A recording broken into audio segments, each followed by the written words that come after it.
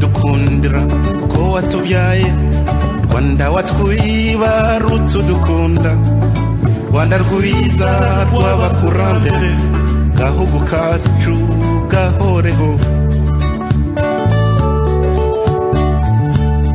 wababaye cyane bitavugwa amateka yawe n'amarira natwe tukwibuka turi mu kaga gahugu kacu mpore mpore mpore mpore mpore gihugu cyacu komera rugori rwera gira amahoro gihugu cyacu komera rugori rwera gira amahoro. Jean Damascene Ntaganzwa, itariki ya mbere ukwezi kwa karindwi ukwibutsa iki mu mateka y'u Rwanda? Nibyo nasomye uko sinari mpari. Yego, ibyo wasomye cyangwa ibyo wabwiwe? Bavuga ngo habaye ubwigenge. Ariko kuva nge navuka mu myaka 50 maze irenga ntabwo u Rwanda nigeze mbona rwigenga. N'abanyarwanda ntabwo nigeze mbona bigenga. Ahubwo navuga ngo n'abazungu bavuye mu Rwanda directement batuyobora indirectement. Kuri wowe rero Jean Damascene Ntaganzwa, itariki wabariwe wasubye mu mateka ngo n'ubwigenge bw'u Rwanda, ntago kuri we ntago wemeranya n'abavuga ko ari ubwigenge bw'u Rwanda, ahubwo wowe usanga yuko abanyarwanda ntibarapfa bigenze, bagomba ahubwo guharanira kwigenga cyane rwose. Nuko mbifata nuko mbyemera. Ubwo bwigenge buri kure y'ukwezi, kuko mu Rwanda ukuntu ubutegetsi bwabaye ubutegetsi bw'itsinda rimwe, bw'akarere kamwe, bw'abantu bamwe.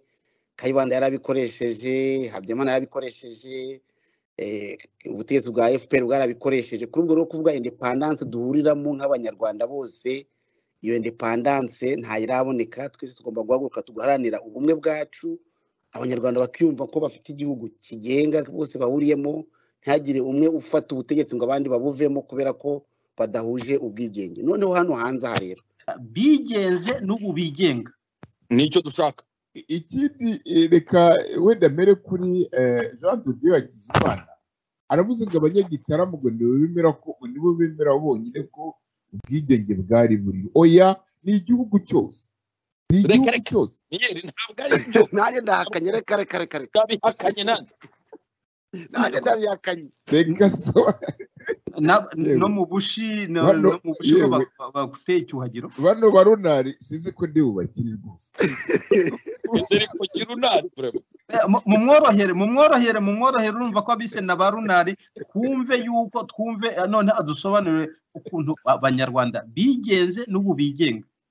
Yego, ni ukuvuga ngo ndagira ngo mbasobanurire ko ntabwo kino kiganiro urumva tuba twiganirira ariko dutanga na message ku batwumva. Ni ukuvuga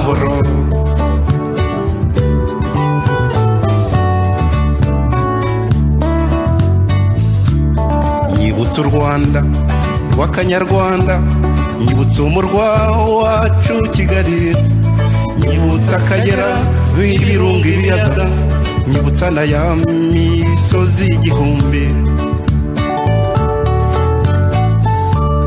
nyibutsa ibibaya hamwe n'imirambi, nyibutsa amahunda atagira inopfu, nyibutsa inyange n'inyogaruzi n'udukino two mu nganzo y'iwacu,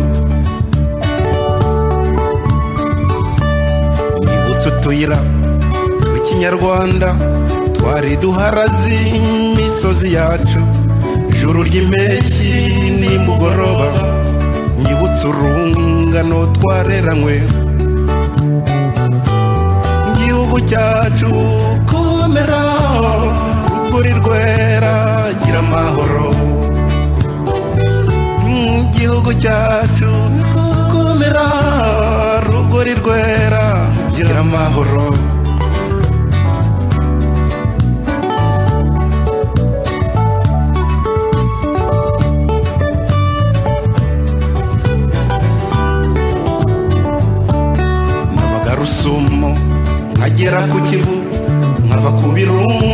njya ku kanyaru nkava kagitumba nkagera ku rusizi nkigira nkizana nimuhira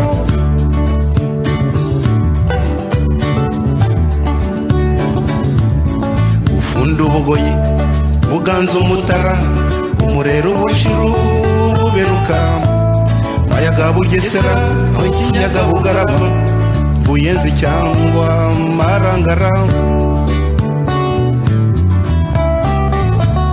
kingogo rushashi na bunyambiriri ndiza gisaka bwana na mukari nyaruguru bwishaza nduga n'ahandi twari bamwe twese twunze ubumwe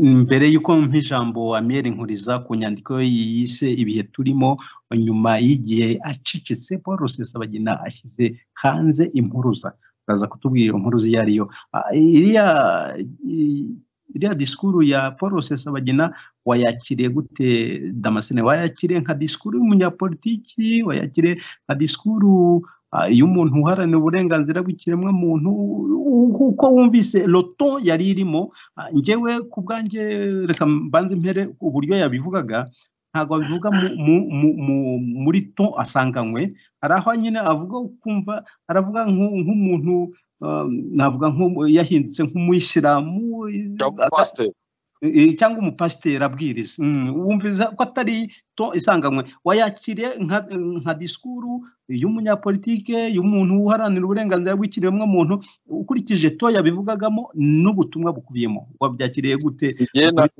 nayibonye ari nka disikuru ya humanitarian donc disikuru y'uburenganzira bw'ikiremwa muntu niko nayibonye ni humanitaire kasikete ebyiri z'uburenganzira bwo guharanira uburenganzira bw'ikiremwa muntu na politiki umunyapolitiki wari umaze imyaka hafi 3 afunze none wasohotse mu bwihisho atanze disikuru nibyo y'umunyapolitiki ugaragaza ko atarakaye malgré imyaka 3 amaze muri gereza ariko Kayemba nanone atanga message ko ibyo bintu byahagarara ko ndetse ubwo bugizi bwa nabi ubutegetsi bukora bw'i Kigali amahanga atazakomeza kubuceceka kuri gihe icyo ni politike ntabwo kinjira mu burenganzira bw'ikiremwa muntu ni nko kuvuga ngo aya mahanga yamfunguje n'ubundi hari ikindi atekereza gukora inyandiko afite niho iganisha nkurikije uko namwitegereje uko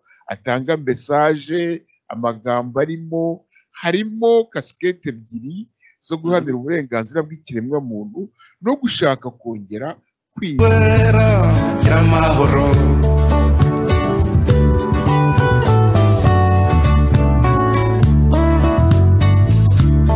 nyibutsa u Rwanda rw'akanyarwanda nyibutsa umurwa wacu Kigali nyibutsa Akagera ibirunga ibiyaga nyibutsa na ya misozi igihumbi nyibutsa ibibaya hamwe n'imirambi nyibutsa amahunda atagira inopfu nyibutsa inyange n'inyogaruzi n'udukino two mu nganzo y'iwacu nyibutsa utuyira tw'ikinyarwanda twari duharaze imisozi yacu ijuru ry'impeshyi nimugoroba nyibutsa urungano twareranywe igihugu cyacu komera ukuri rwera gira amahoro igihugu cyacu komera rugori rwera gira amahoro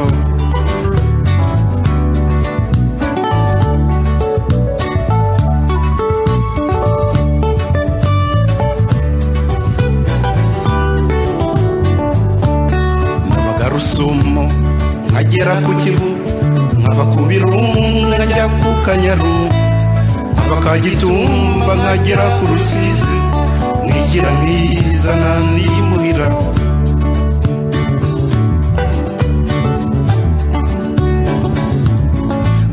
Rukundo Bugoyi Buganza Umutara Umurero Bushiru Buberuka Mayaga Bugesera Kinyaga Bugarama Buyenzi cyangwa Marangara Kingogo Rushashi na Bunyambiriri Ndiza Gisaka Bwana na Mukari Nyaruguru Bwishaza Nduga n'ahandi twari bamwe twese tunze ubumwe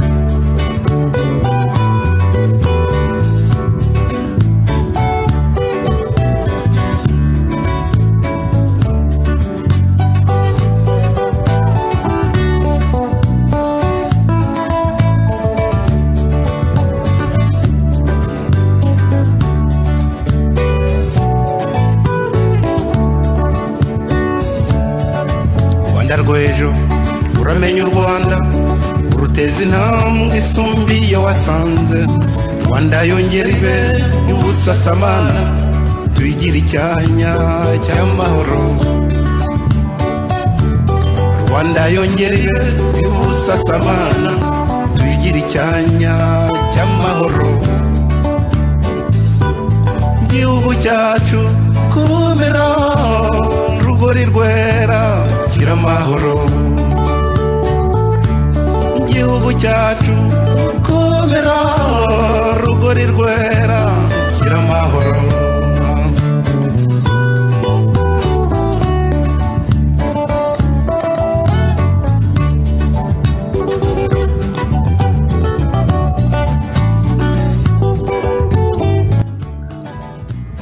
Kongera kubasuhuza mwese abadutega amatwi mu biganiro byacu bitandukanye ku biyaga bigari. Iki ni ikiganiro uko mbyumva rero dukoze kuri iyi tariki ya mbere z'ukwezi kwa karindwi 2023. Turagaruka ku bintu by'ingenzi. Cya mbere, iyi tariki ya mbere ukwezi kwa karindwi itwibutsa iki mu mateka y'u Rwanda cyangwa se mu karere k'ibiyaga bigari. Hanyuma noneho tuze kujya kuri iyi tariki hari wasohoye ubutumwa budasanzwe umunyapolitiki Rusesabagina nyuma y'igihe kinini cyane acecetse. Uyu munsi yasohoye ubutumwa yageneye abanyarwanda n'isi yose. Turabigarukaho rero turebe impamvu bihubiranye n'itariki ya mbere ukwezi kwa karindwi 2023. Indi ngingo ya gatatu tuza gusorezaho tunibaza cyane ni ya nama ineza urugaga ngo ruharanire neza y'abanyarwanda ku Kinshasa byavuyemo noneho kuvuga amagamburi. Biragenda gute aho Kambanda yaba agamburujwe cyangwa yaba yemeye koko ko ari ubutekamutwe bari barakoze? Arabisobanura gute?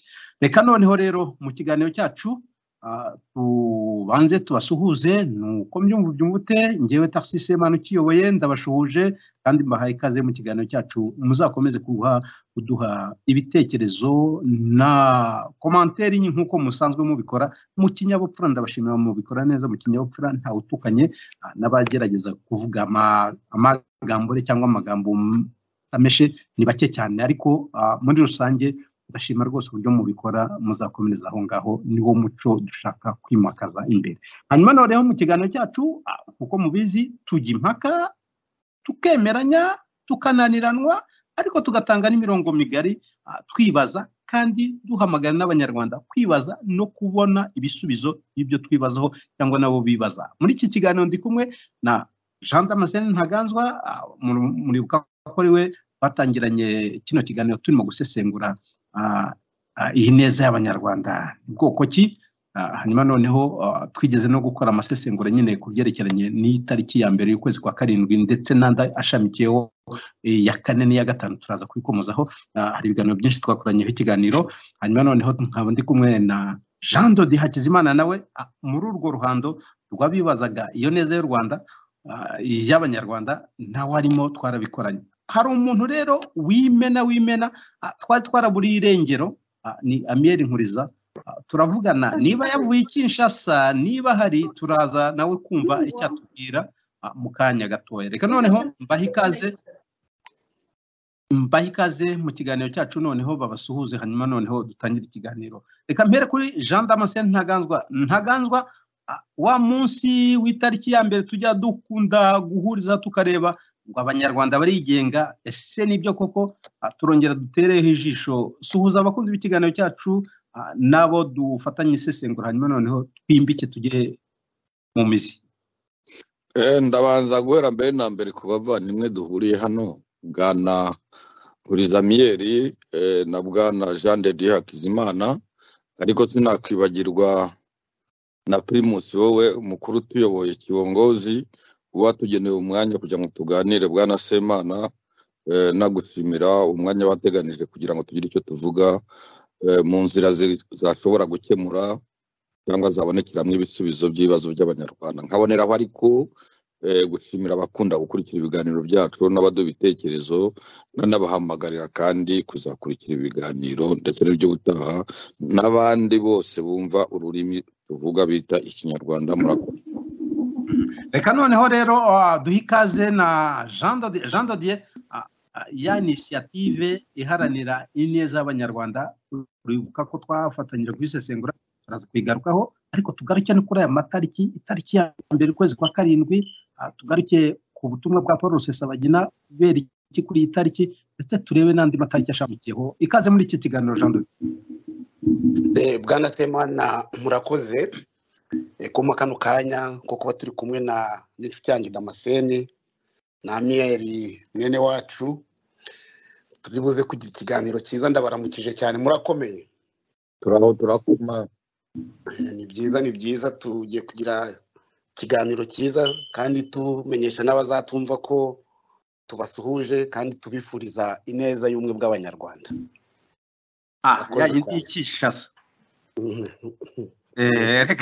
Reka twumve Amiel Nkuriza, twari twarakubuze, wari waragiye Kinshasa. Amiel Nkuriza, ikaze muri iki kiganiro. Turagira ngo izo ngingo uko ari eshatu tuze kuzigarukaho, usuhuza abakunzi uko mbyumva bari baravuze bati twaramubuze, yagiye he, yazimire hehe? Wari waragiye Kinshasa gutegura inama? Urakoze Semana, ndagushimiye ko wongeye kumubwira muri iki kiganiro. Nshuje bacuti banjye Damascene Ntaganzwa na Jean de Dieu Hakizimana, twari duherukanye n'ibyo nari maze igihe ntahari, nari naragiye guceza no gutembera, nahuye n'abantu benshi tutari duherukanye.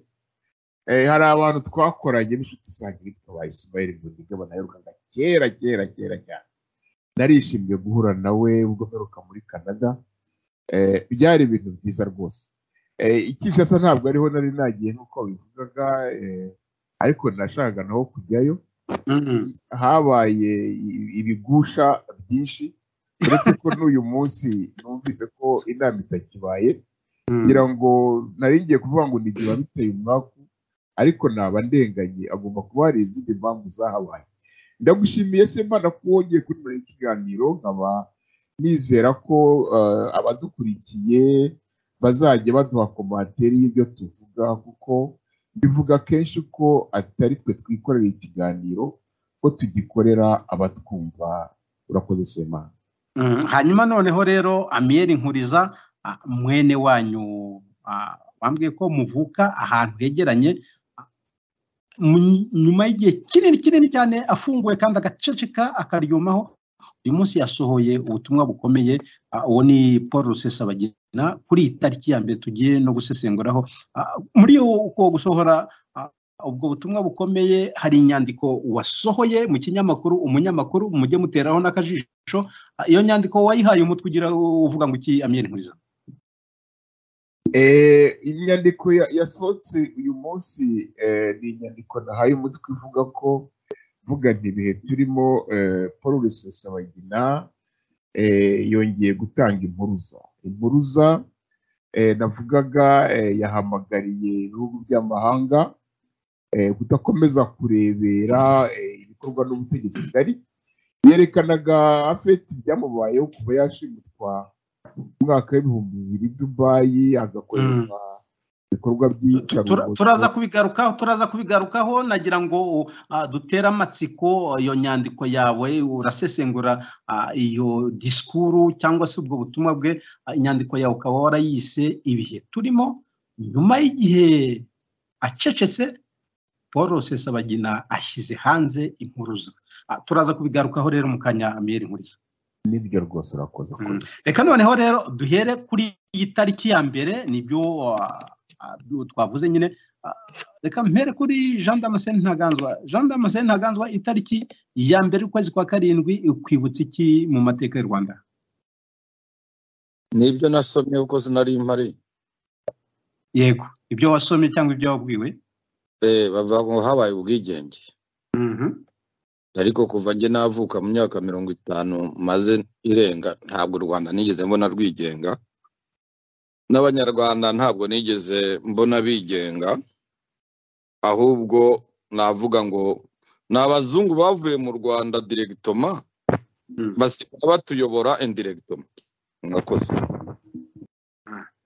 Kuri wowe rero Jean Damascene Ntaganzwa, itariki wabariwe wasomye mu mateka ngo ni ubwigenge bw'u Rwanda, ntago kuri wowe ntago wemeranya n'abavuga ko ari ubwigenge bw'u Rwanda, ahubwo wowe usanga yuko abanyarwanda ntibarapfa bigenze, bagomba ahubwo guharanira kwigenga cyane rwose. Nuko mbifata, nuko mbyemera. Ndumva no mu 2005 icyo kiganiro nakivuzeho, hari umuntu twari duhini kuri ijwi rya Amerika nabivuzeho rwose. Ntabwo rero nuko biri.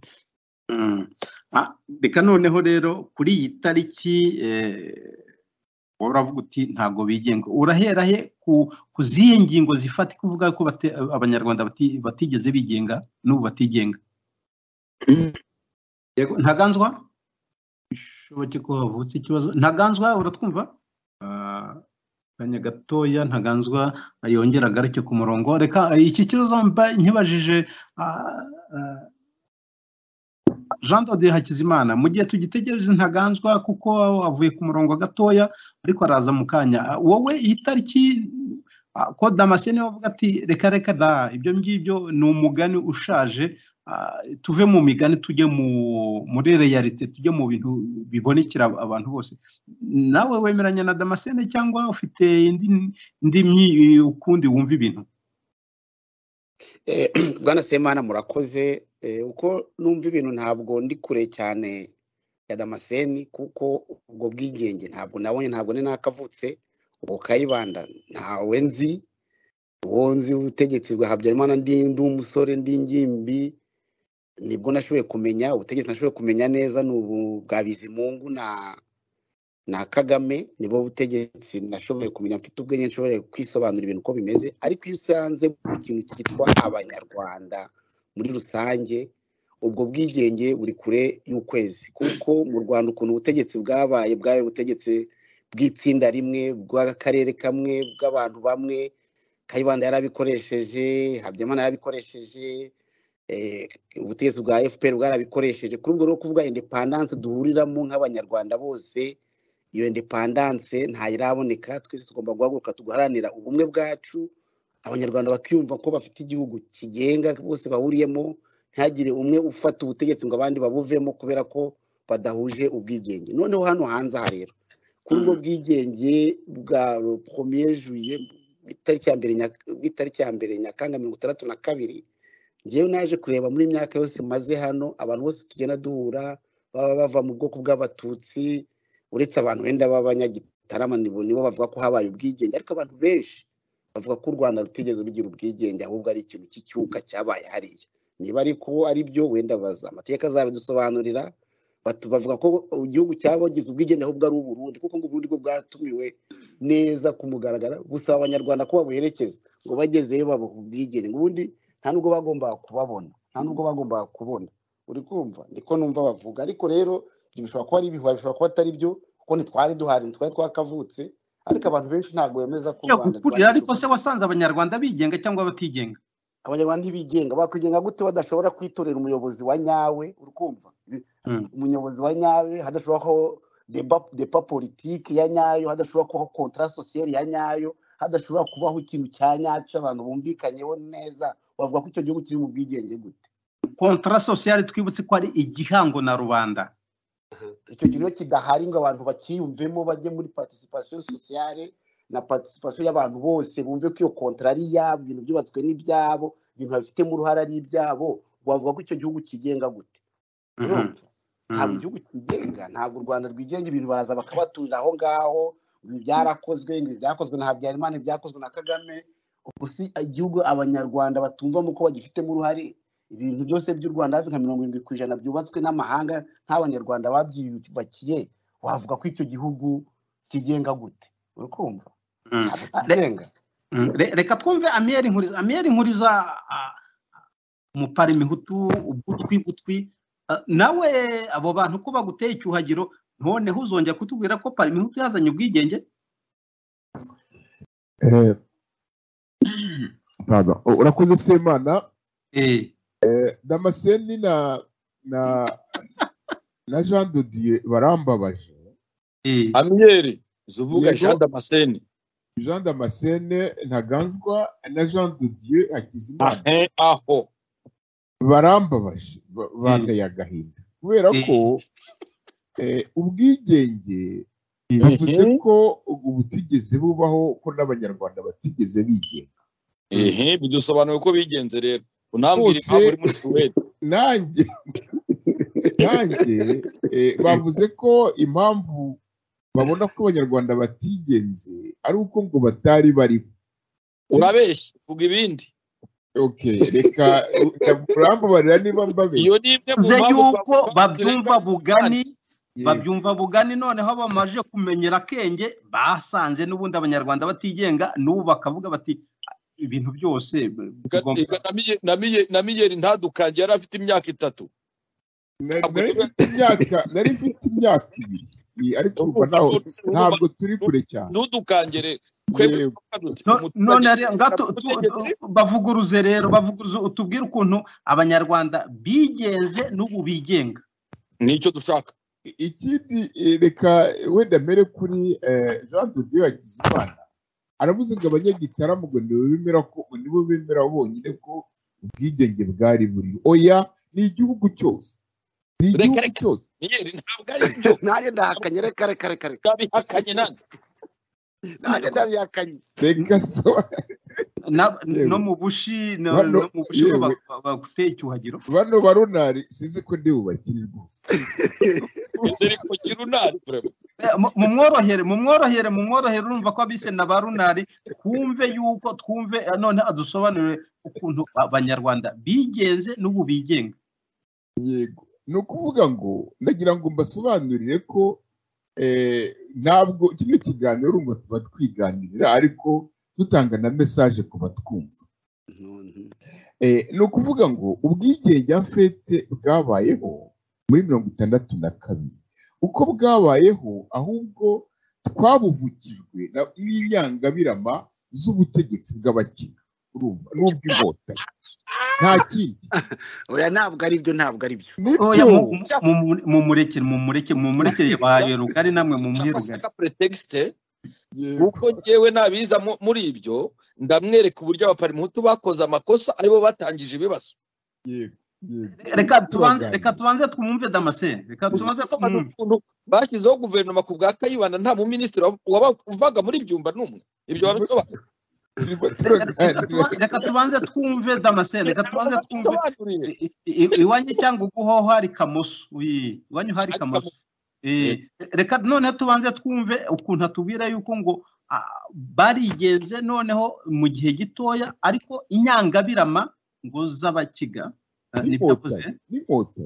n'inkotanyi ngo ari bo bavutsa noneho ubwo bwigenge tubwire noneho izo nyangabira mushatse kuvuga rero kudeta yabaye muri 75 kudeta yabaye muri 73 ariko ndagira ngo wenda tubwire noneho mbere muri make 62 kugeza 73 utwereke abanyarwanda uko bigengaga ndagira ngo se nubivuga muri make kuko Damascene ibyo yabisobanuye nanjye ntabwo nari mukuru nari umwana ariko Kamimu narakurikirana ni ukuvuga ngo navukaga mu muryango wiyenteresa cyane ushaka kumenya neza uko ubwo bwigenge bwabayeho kuvuga nabanye na data nakoze kubisobanura muri iki kiganiro data yari umuntu ugenda mu baparlement cyane akajyanayo za avoka ibitebo bya avoka ibitabo by'ibijumba akabitura kwa Kayibanda hariya mu Maramba urumva Kayibanda rero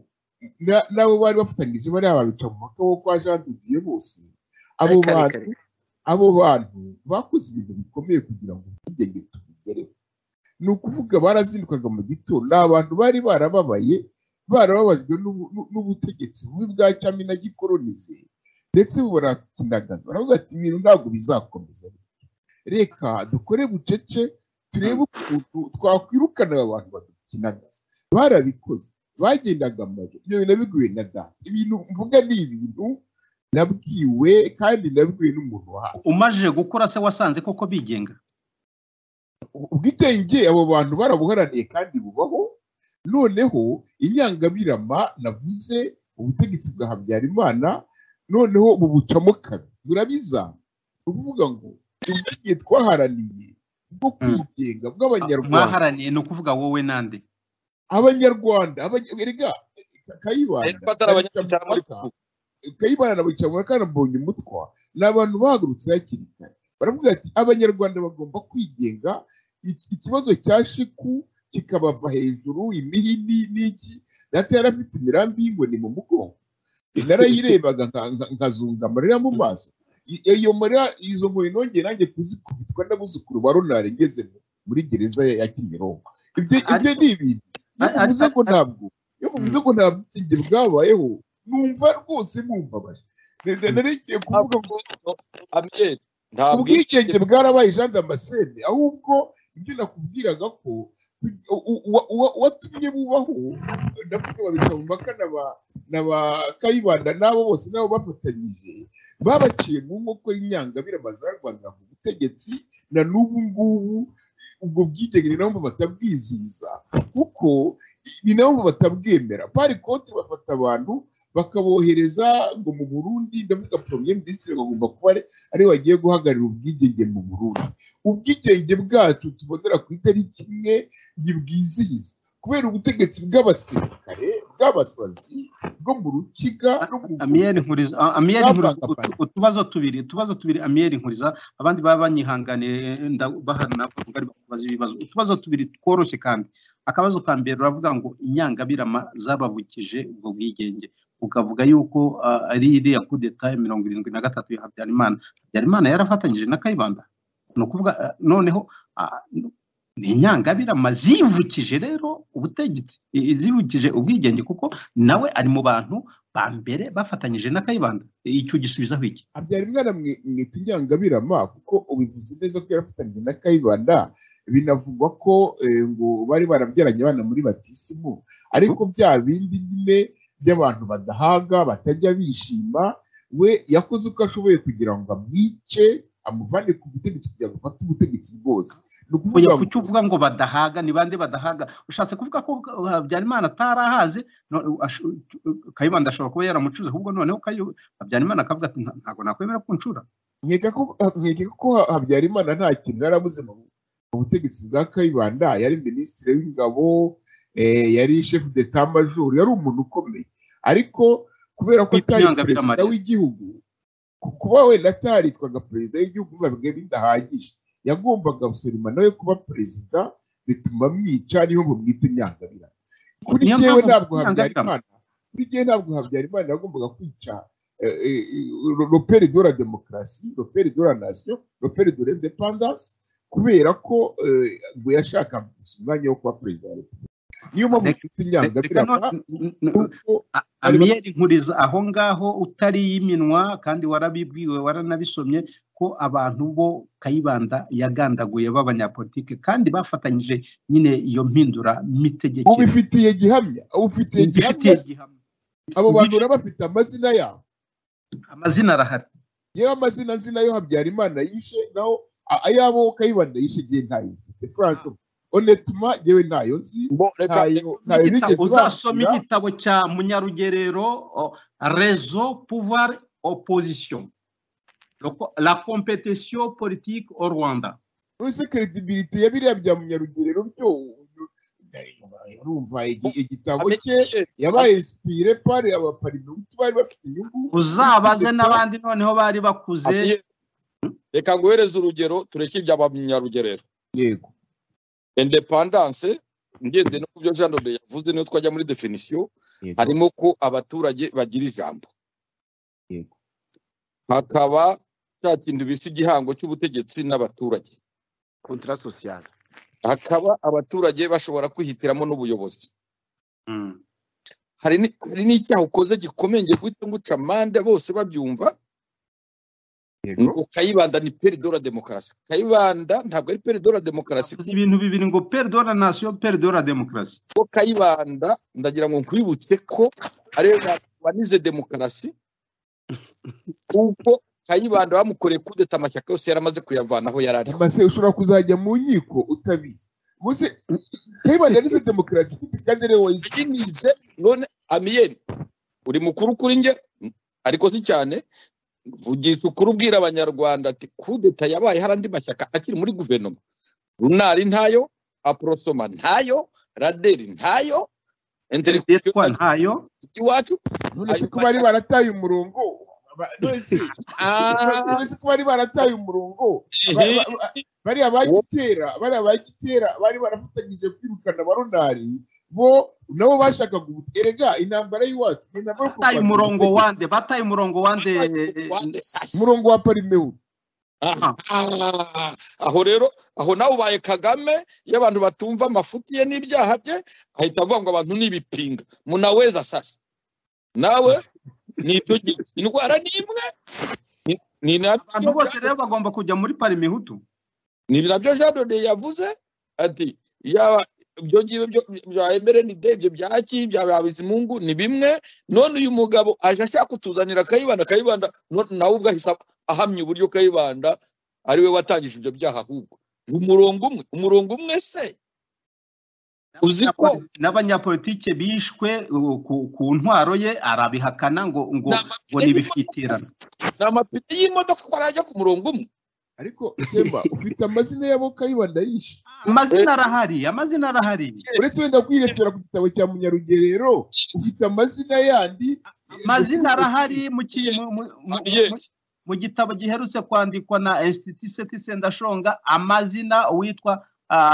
Placide Pacifique plutôt Kayumba aranayarondora hanyuma Munyarugerero nawe Kabarisa Pacifique hanyuma Munyarugerero nawe arabigarukaho mu gitabo cye raison pouvoir opposition la compétition politique au Rwanda. Kabiyeri kibazo abanyarwanda tugira nuko dushaka gufata amateka yacu tukayahuza n'amarangamutima yacu ibyo twifuza ibyo twifuza kugira ngo turebe inyungu rusange z'abanyagihugu reka icyo cyo kwemera avuga muti muri 62 abanyarwanda bahawe kuyobora igihugu nta bazungu barimo ibyo nabyo ariko kuvuga ngo barigenze Kayibanda ubwe yarabanje ashwana n'abemuderi bari mu hutu biwabo igitarama barimo umwe wakoraga imirimo yose wari urya mu secretary aragenda ajya gucuruza abakobwa be baba hano hirya mu Bufaransa abo babica mu mpaka uziko nawe baje gushwana gitera ubundi gitera n'abarunari yaramufunze gitera n'abarunari ubundi nibo baje baharanira independence kurusha uko Kayibanda wishakira kuba umwami ibyo byagize hari umugabo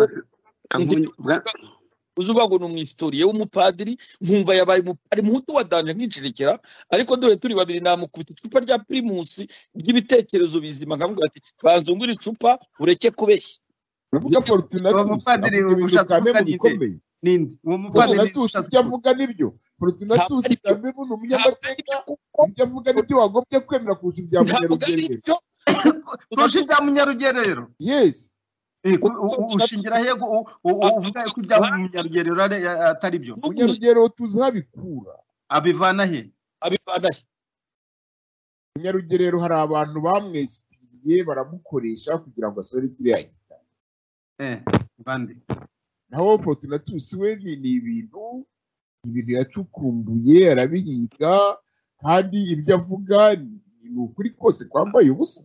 Wari wasoma kino gitabo cya Munyarugerero ngo urebe ibirimo uzatwereke ibyo ngibyo bamutamitse akandika bitari byo?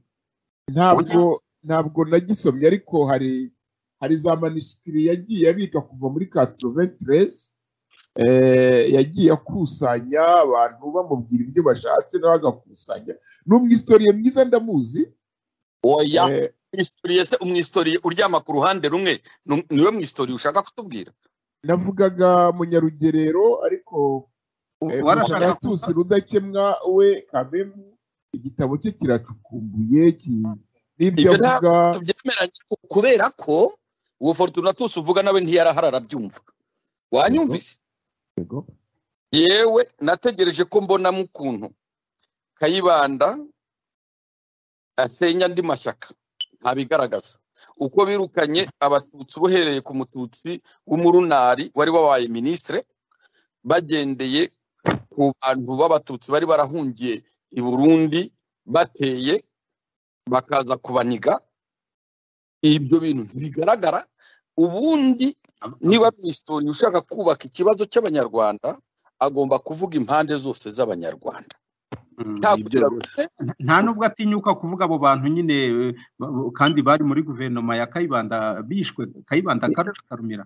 Bwana Semana arakantu kamwe nshaka kongeraho ku kibazo cy'abaparemehutu na Kayibanda. Ibi bibazo byose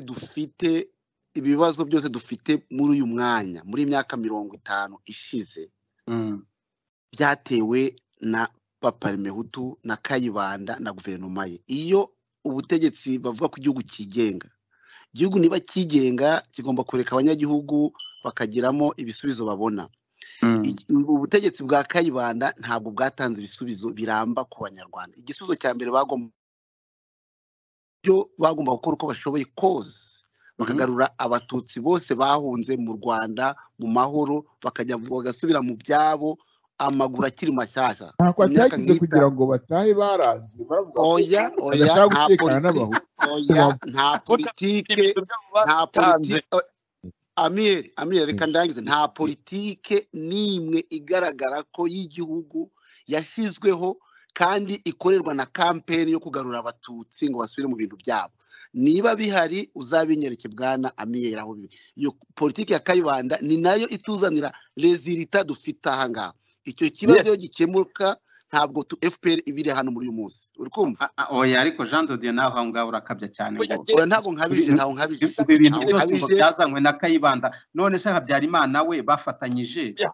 Nyine erega Habyarimana yakomeje iyo politiki ya Kayibanda yo kubakumira.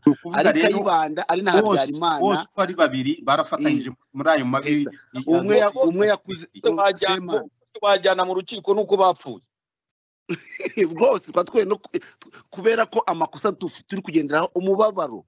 Iyi genocide ni umubabaro w'abanyarwanda bose miliyoni 12 bafite uyu munsi.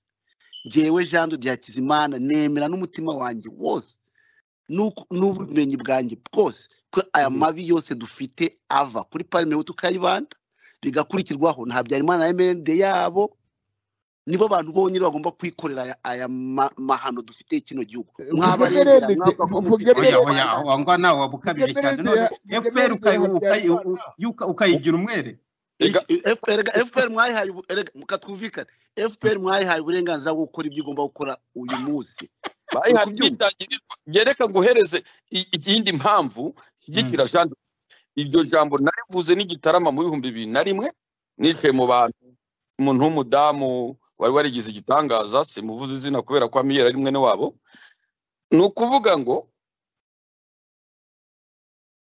ubutegetsi bwa cyami bwarimwe abantu bamwe batanize, babandi bumva ko nyine bababeshya ngo umuntu avukana imbuto n'iki bakabyemera.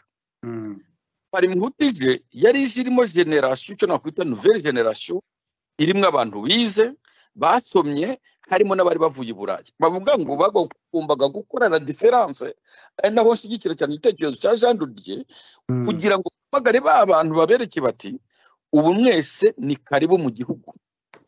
Ibintu birahindutse, dore amategeko agomba kutugenga naya. Wowe ibyo ibi nibi niba utabyujuje amashuri arahari jya kwiga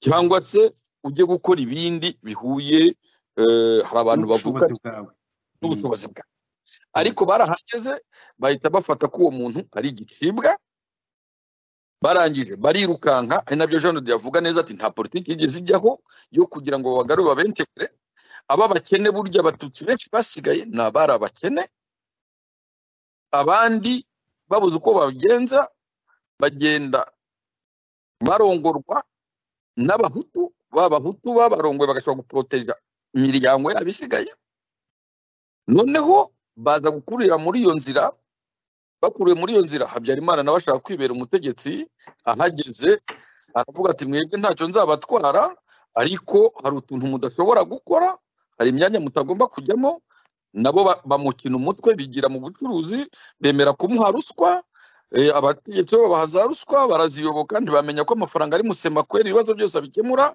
yiro turuva amafaranga yari yamutumuye ni ukuvuga ngo ibintu byatangiye neza birangira neza nuvuga ngo yatangiye nabi Habyarimana araza yongeraho Kagame arangije abagize amahirwe ageze mu nzarwe y'ibyaha n'amafuti abikiniramo ubwo nka buriya ndibuka intambara ikirangira Miyeri bahuraga mu bintu byinshi hari ukuntu twibaza ukuntu mu Rwanda batari barigeze baratifiya ririya tegeko rihana jenoside uzi ko u Rwanda rutari rwarigeze rurisinya ukibaza babujijwe n'iki kurisinya ibyo rero byatumaga FPR ifashe ubutegetsi bigenderaho kurushaho gukonvenga igaragara ati murabona ko aba bantu nyine bari bafite umugambi bateguye bivuga ngo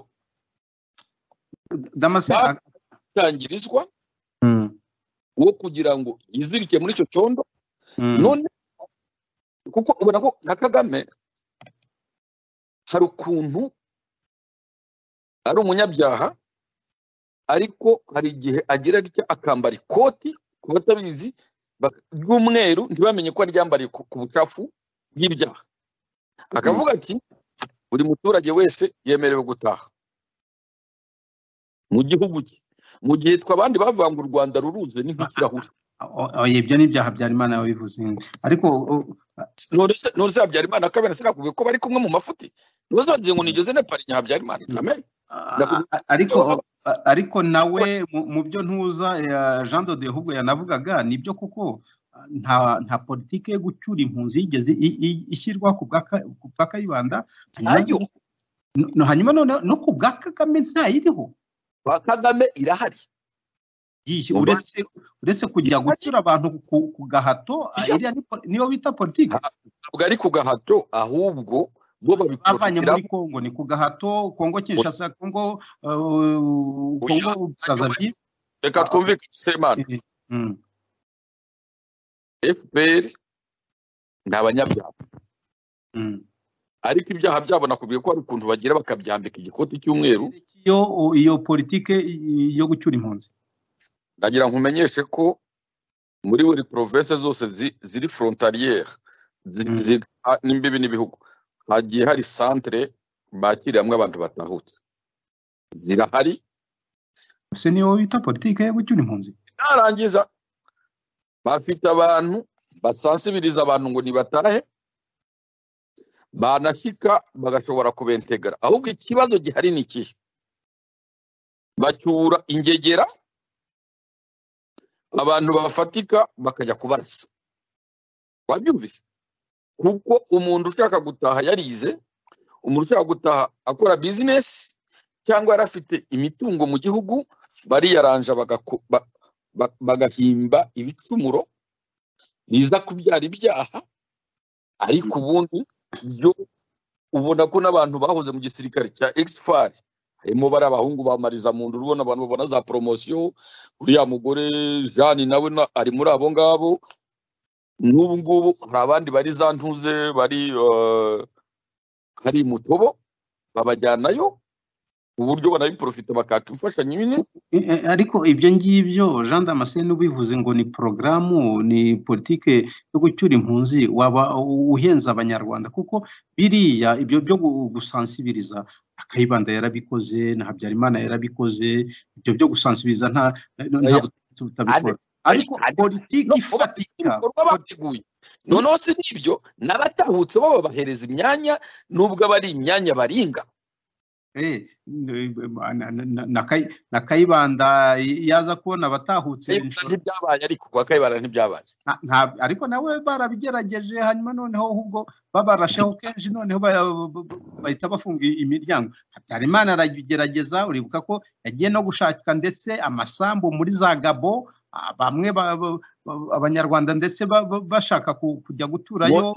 none se twumvikana waba ushaka gucyura abantu ukajya kubatuza mu kindi gihugu?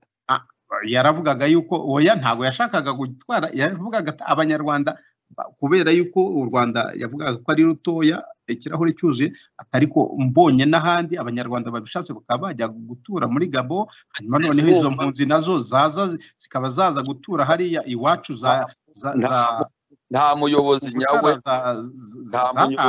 zirongera zisubirayo.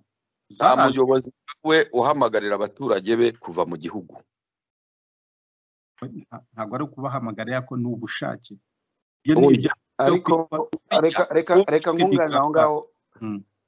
Semana hari igihe rimwe na rimwe wenda bavuga ko uri umuhezanguni ariko ugashaka gusobanura ibintu nawe mu mutwe ushobora kumva ko Kayibanda nta political will yigeze agira yo gucyura impunzi. Bose ndavuga ko ntayihari, ariko na Kagame ntayihari. Sensibilisation yarabaye kuri Kagame we kubera ko bo bazi ko muri politike yabo na politike internationale ibasaba gucyura impunzi kuko ari nabo babonera amafaranga. Nabo nta political will bafite yo gucyura impunzi uretse kuzigira nabi cyangwa no kuzamba. Ariko bo barafunga umutsi bagafunga amenyo bakagerageza kubivuga bati umuntu wese ushaka gutaha natahe mu Rwanda n'amahoro, bakabisansibiriza y'ururemye n'amadisikuru yose aba bambasaderi n'abaki bose bagenda bavuga ku isi yose. Nta urangiza disikuru atavuze ngo abanyarwanda ushaka gutaha atahe. Ibyo byo bigaragaza ko biri muri porogaramu y'igihugu nubwo batabyemera, ariko muri sensibilisation extérieure ya communication de masse barabikora. Sensibilisation nabyemeye rwose ko ihari nkavuga kuruca ibyabaye ku butegetsi bwa Habyarimana ndabyemera birenze ku butegetsi bwa Kayibanda ndabyemera ibyo, ariko sensibilisation niho yarabaye idafite intensity. Karisi tujya kwidisije Amiyeri ati yahura ngo kubera ko twapari. Reka akabazo kanje nashaka kukabaza Amiyeri ariko reka nkabaze Damascene tworohere Amiyeri nkuriza nyine mwamuvireho indimwe. Reka nkubaza akabazo nateguye kumubaza ka kabiri ntashoboye kumubaza nkabaza wenda biriya bintu bishobora kuba byarananije Kayibanda akagwa mu mutego wabo yaravanyeho b'ubwami agakora nawe cyami akamira andi mashyaka utavuze rumwe nawe akamufunga abandi bakahunga.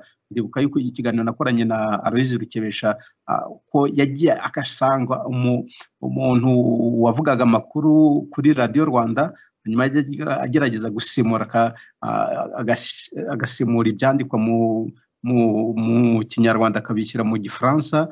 Avuga ngo uwo muntu mumunyereke umunyamakuru avuga ngo uzongera kuba umunyamakuru muri iki gihugu ntakiriho. Ibyo ni imvugo ikomeye kandi kuko yahise amwirukanisha kuri Radio Rwanda. Icyo nshaka kubaza rero nkavuga nti icyatumye wenda agwa nko muri uwo mutego yo mvuze Kayibanda bumve nabo bafatanyije ntabwo ari we wenyine, twumve ba Minani n'abandi bose bafatanyije. Ntago wenda ari kubera yuko bakoze icyo twita gukusanya kwivuna bagashaka buhake abakoroni, hanyuma nanone bikazanira rimwe mu mujyi umwe no kuvanaho ubwami. Ibyo bintu uko ari bibiri iyo tuvuze ubwigenge barabikomatanya ugasanga biradanaducanze kubera yuko nabo mu kigare cyabo ko bagize bafashe ubwami ahise bukubita ishoka hanyuma noneho bavuga ati n'abakoroni nabo mugende. Urumva ibyo bintu bibiri kubijera icyarimwe ntabwo ari umutwaro munini bari bishyizeho. Urakoze Semana, ariko ndagira mbanze ngira akantu gato mvuga. Amiyeri yakurakariye ariko ntabwo Amiyeri turaziranye bihagije, twasangiraga ibitekerezo kandi zikuru umugabo ukunda deba, ntabwo icyo nahengamije yo gukurakaza. Oya ntabwo ari ibyo Semana niko yaravuze ngo nyina Jean de twakuvire hindi mwe. Oya no ariko mu bitekerezo nta bitekerezo yagaragaje yuko koko abantu bigenga. Semana rero umaze ikibazo cyiza, ariko ndagisubiza muri cadre rusange. Abanyafurika bafite ikibazo, ari nacyo Kayibanda yahuye nacyo.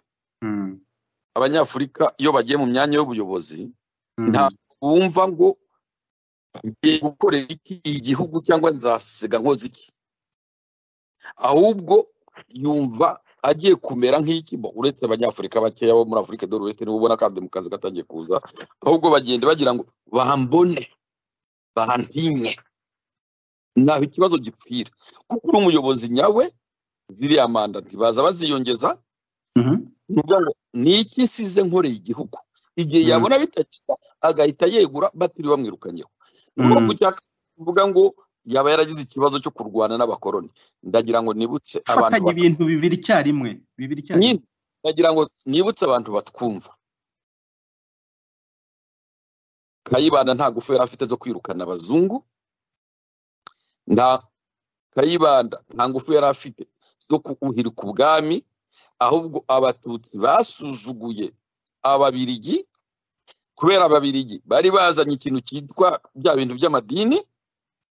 Baravuga ati izi ngegera zitubuza kuzana amadini, ngira ngo murazi ko umwami wabyanze bamwirukanye bakamucira icyangugu, nyuma bakamwirukankana akajya kugwa muri Kongo Musinga. Uvuga ngo bo baprofisi ibyo bikubitanira nuko Kayibanda yari yabaye umwana w'umuseminariste. Barabamakuza, urebye bara benshi bose bafatanyije muri la revolution barabaseminariste, niyo bita guverinoma sacristain.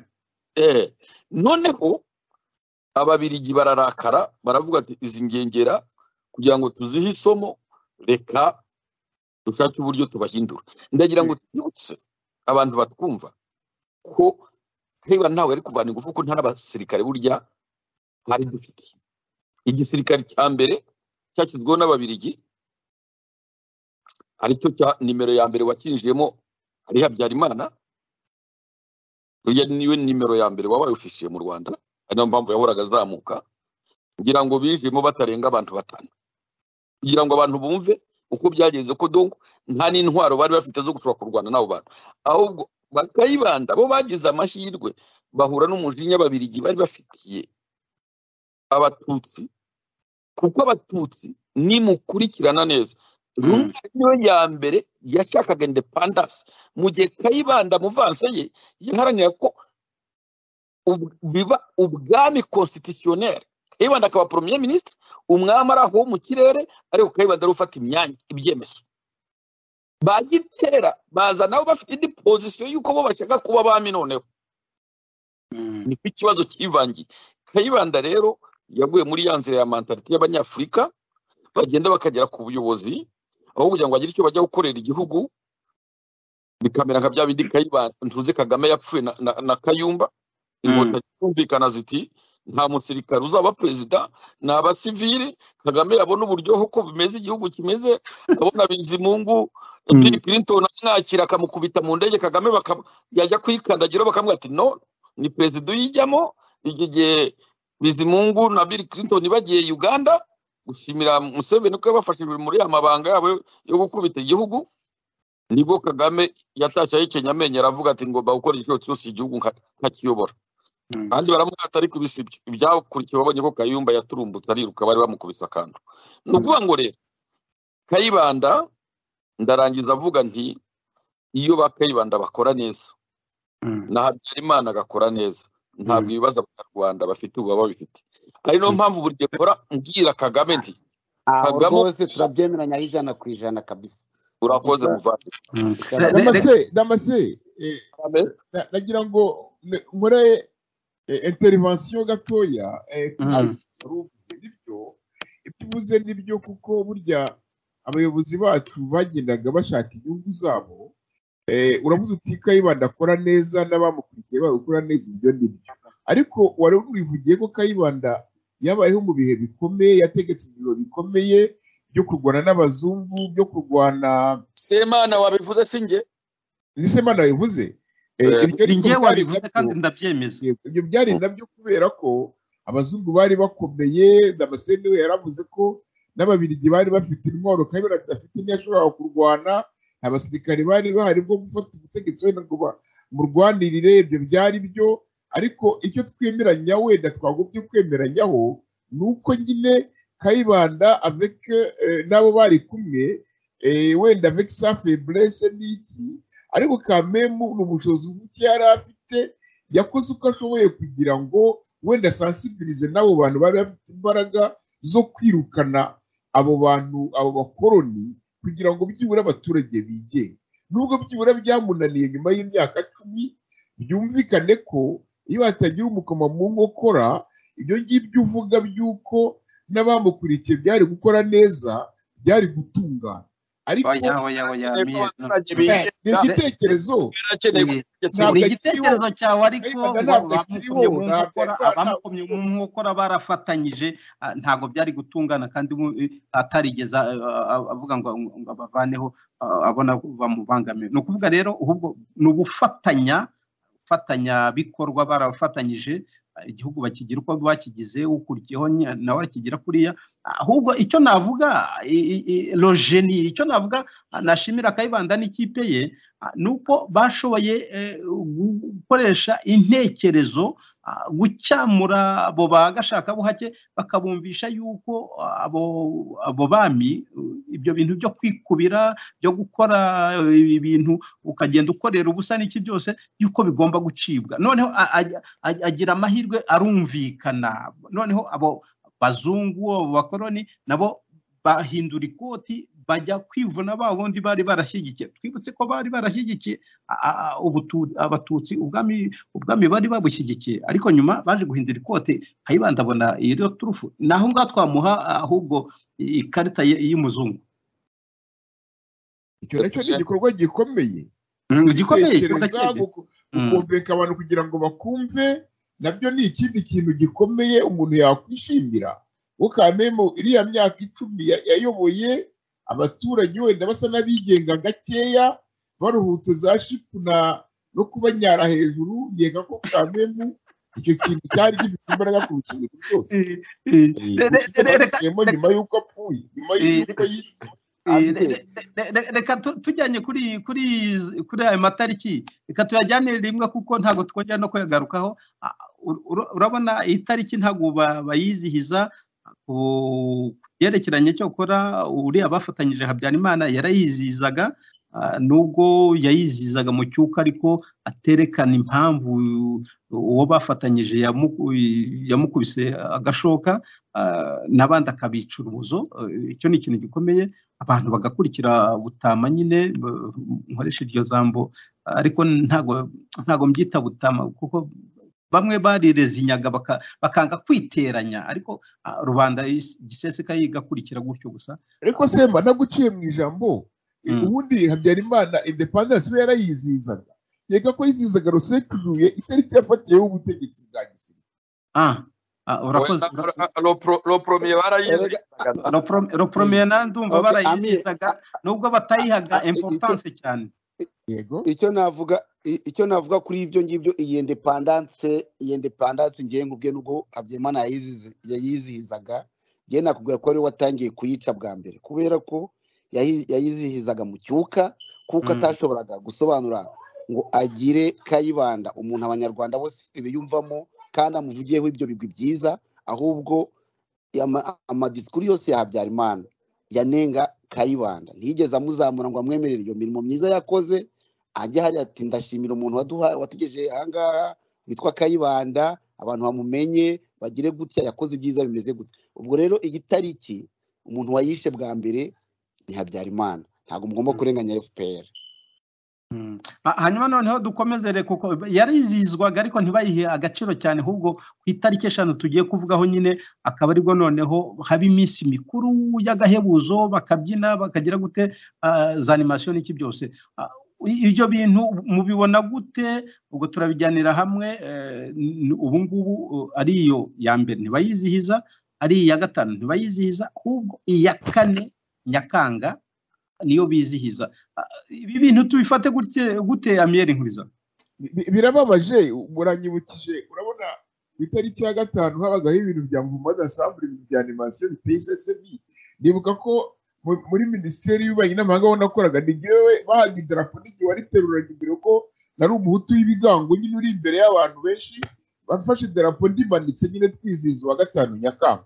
ubyemera byari itegeko oya itegeko muri ministeri yatagaga umuntu ministeri yatagaga umuntu wo gufata idarapo rimanitse ari imbere urumva bashakaga umuntu w'ibibaraga ari umuntu ufite ibibaraga ukabifata ramabura kinda ariko utabyemera cya giti ariko nyine kwibukani iri bendera hari umuntu watumye rimanika none dore abakiga barimo barimata Amiel we byabaga bimeze Amiel bazagufunga ntabwo bavuga kumanika ibendera kurizamura ntibavuga yego birababaje warumbaje bya Julie ni kuvuga ngo ubutegetsi bwose bugiyeho wenda nakaga muri bukutubaze ubwa gisirikare nibyo ndimo kuvuga yuko ku ya gatanu ntibabyizihiza ubu noneho basigaye bizihiza ku ya kane Nyakanga yego ubwo butegetsi nyine bw'abasazi bufata ubutegetsi ku ngufu bukoresheje intwaro buraza noneho bugasibanganya ibyo rubanda yaruhiye ni ukuvuga ngo bariya bantu bakayibanda bakoresheje l'art de convaincre bafata ubutegetsi birukana abari barabakandamije nta ntwaro bakoresheje noneho haza ibindi bisazi nyine bibarasaho biranabica birangira bifata ubutegetsi ku ngufu umunsi byafatiye ubutegetsi ku ngufu bitegekana rubanda ko bibuka iyo minsi byafatiye ubutegetsi ku ngufu birababaje ruvuga ngo Kagame afata yafashe ubutegetsi ku itariki ya 4 uzarebe ejo bundi nibwo azakora defile ya gisirikare Habyarimana yakoraga defile ya gisirikare Julie ariko icyo nishimira nuko abashefu d'etat bacu bapfa mu kwezi kwa 7 wenda na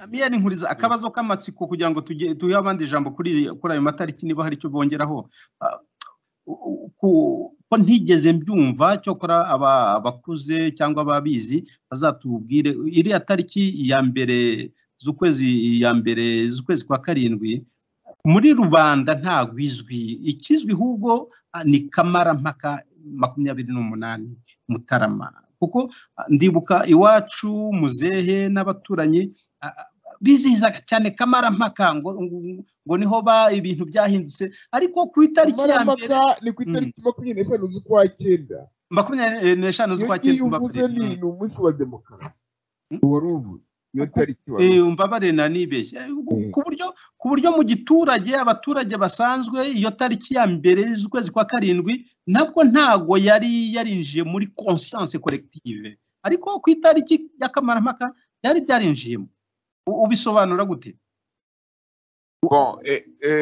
umubyeyi wawe cyangwa aho wakuriye iyo tariki ya mbere cyangwa ya kamarampaka wumvaga bifite izihe mbaraga bibinjiramo koko cyangwa icyari kizwi cyane ni kamarampaka iriya tariki ya mbere yeka ko abayobozi bo muri Parimehutu batigeze bayisakaza muri rubanda kugira ngo bayimenye neza ahubwo iyo tariki ya referendum bavuga ya 25 Septembre y'amatora nuko abaturage bahamagariwe gutora bahamagarwa ku ngufu data yambwiraga ko bavuzaga ibintu by'ibikobwa ibintu bimeze nk'amafirimbi bati muzinduke mujya gutora rero batoye referendum kuba iyo referendum niyo abaturage bibukiraho kurusha wa munsi wa independence wavugaga utarigeze umenyekana cyane nkeka ko iriya 25 Septembre ariho yaturutse kuko yamobilije abaturage benshi bazinduka bajya gutora ngiye ko ibyo ngibyo sima erega nanjye nuko babivuga ntabwo siko byagenze nanjye ndagendera kuri ibyo ngibyo ariko nkagenda kuri conscience collective iyo turimo gusoma uko abantu abakuru batubwiraga cyangwa uko twakuze tugize usanga referendum kamarampaka irazwa ariko iya mbere Nyakanga izwi nabo ngabo nyine navuga bari muri iyo myanya ariko nta kintu ibwiye muri conscience collective cyane niba hari abandi bafite icyo babibyongeraho cyangwa babivugaho twabivuga hanyuma tukava kuri iyo ngingo icyo navuga cya rokatre juye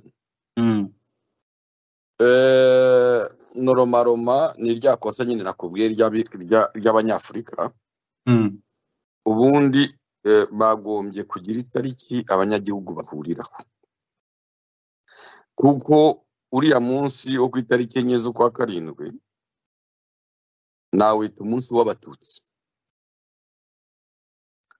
kuko nibo zabanje batari bafite ubwinyagamburiro noneho FPR ifashe ubutegetsi wita ngo n'umunsi wa liberation donc babohowe abari baziritse kuri bo nibo ariko yusubiye inyuma karaya ku mateka aganisha muri rusange ubona ko abanyarwanda muri rusange bari baboshye nuko baranyine bo bari baboshye kwabo ariko bari baboshye aho rero nemera ko uriya munsi w'itariki ya 4 nawe utakwiriye kwizihizwa kuko ureba igice kimwe kandi abanyarwanda u Rwanda ntabwo rutuwe n'igice kimwe cy'abanyarwanda rutuwe n'abanyarwanda bose ni ukuvuga uti byibura bavuze bati dushyizeho umunsi u Rwanda rwavuye mu gikoroni ruba repubulika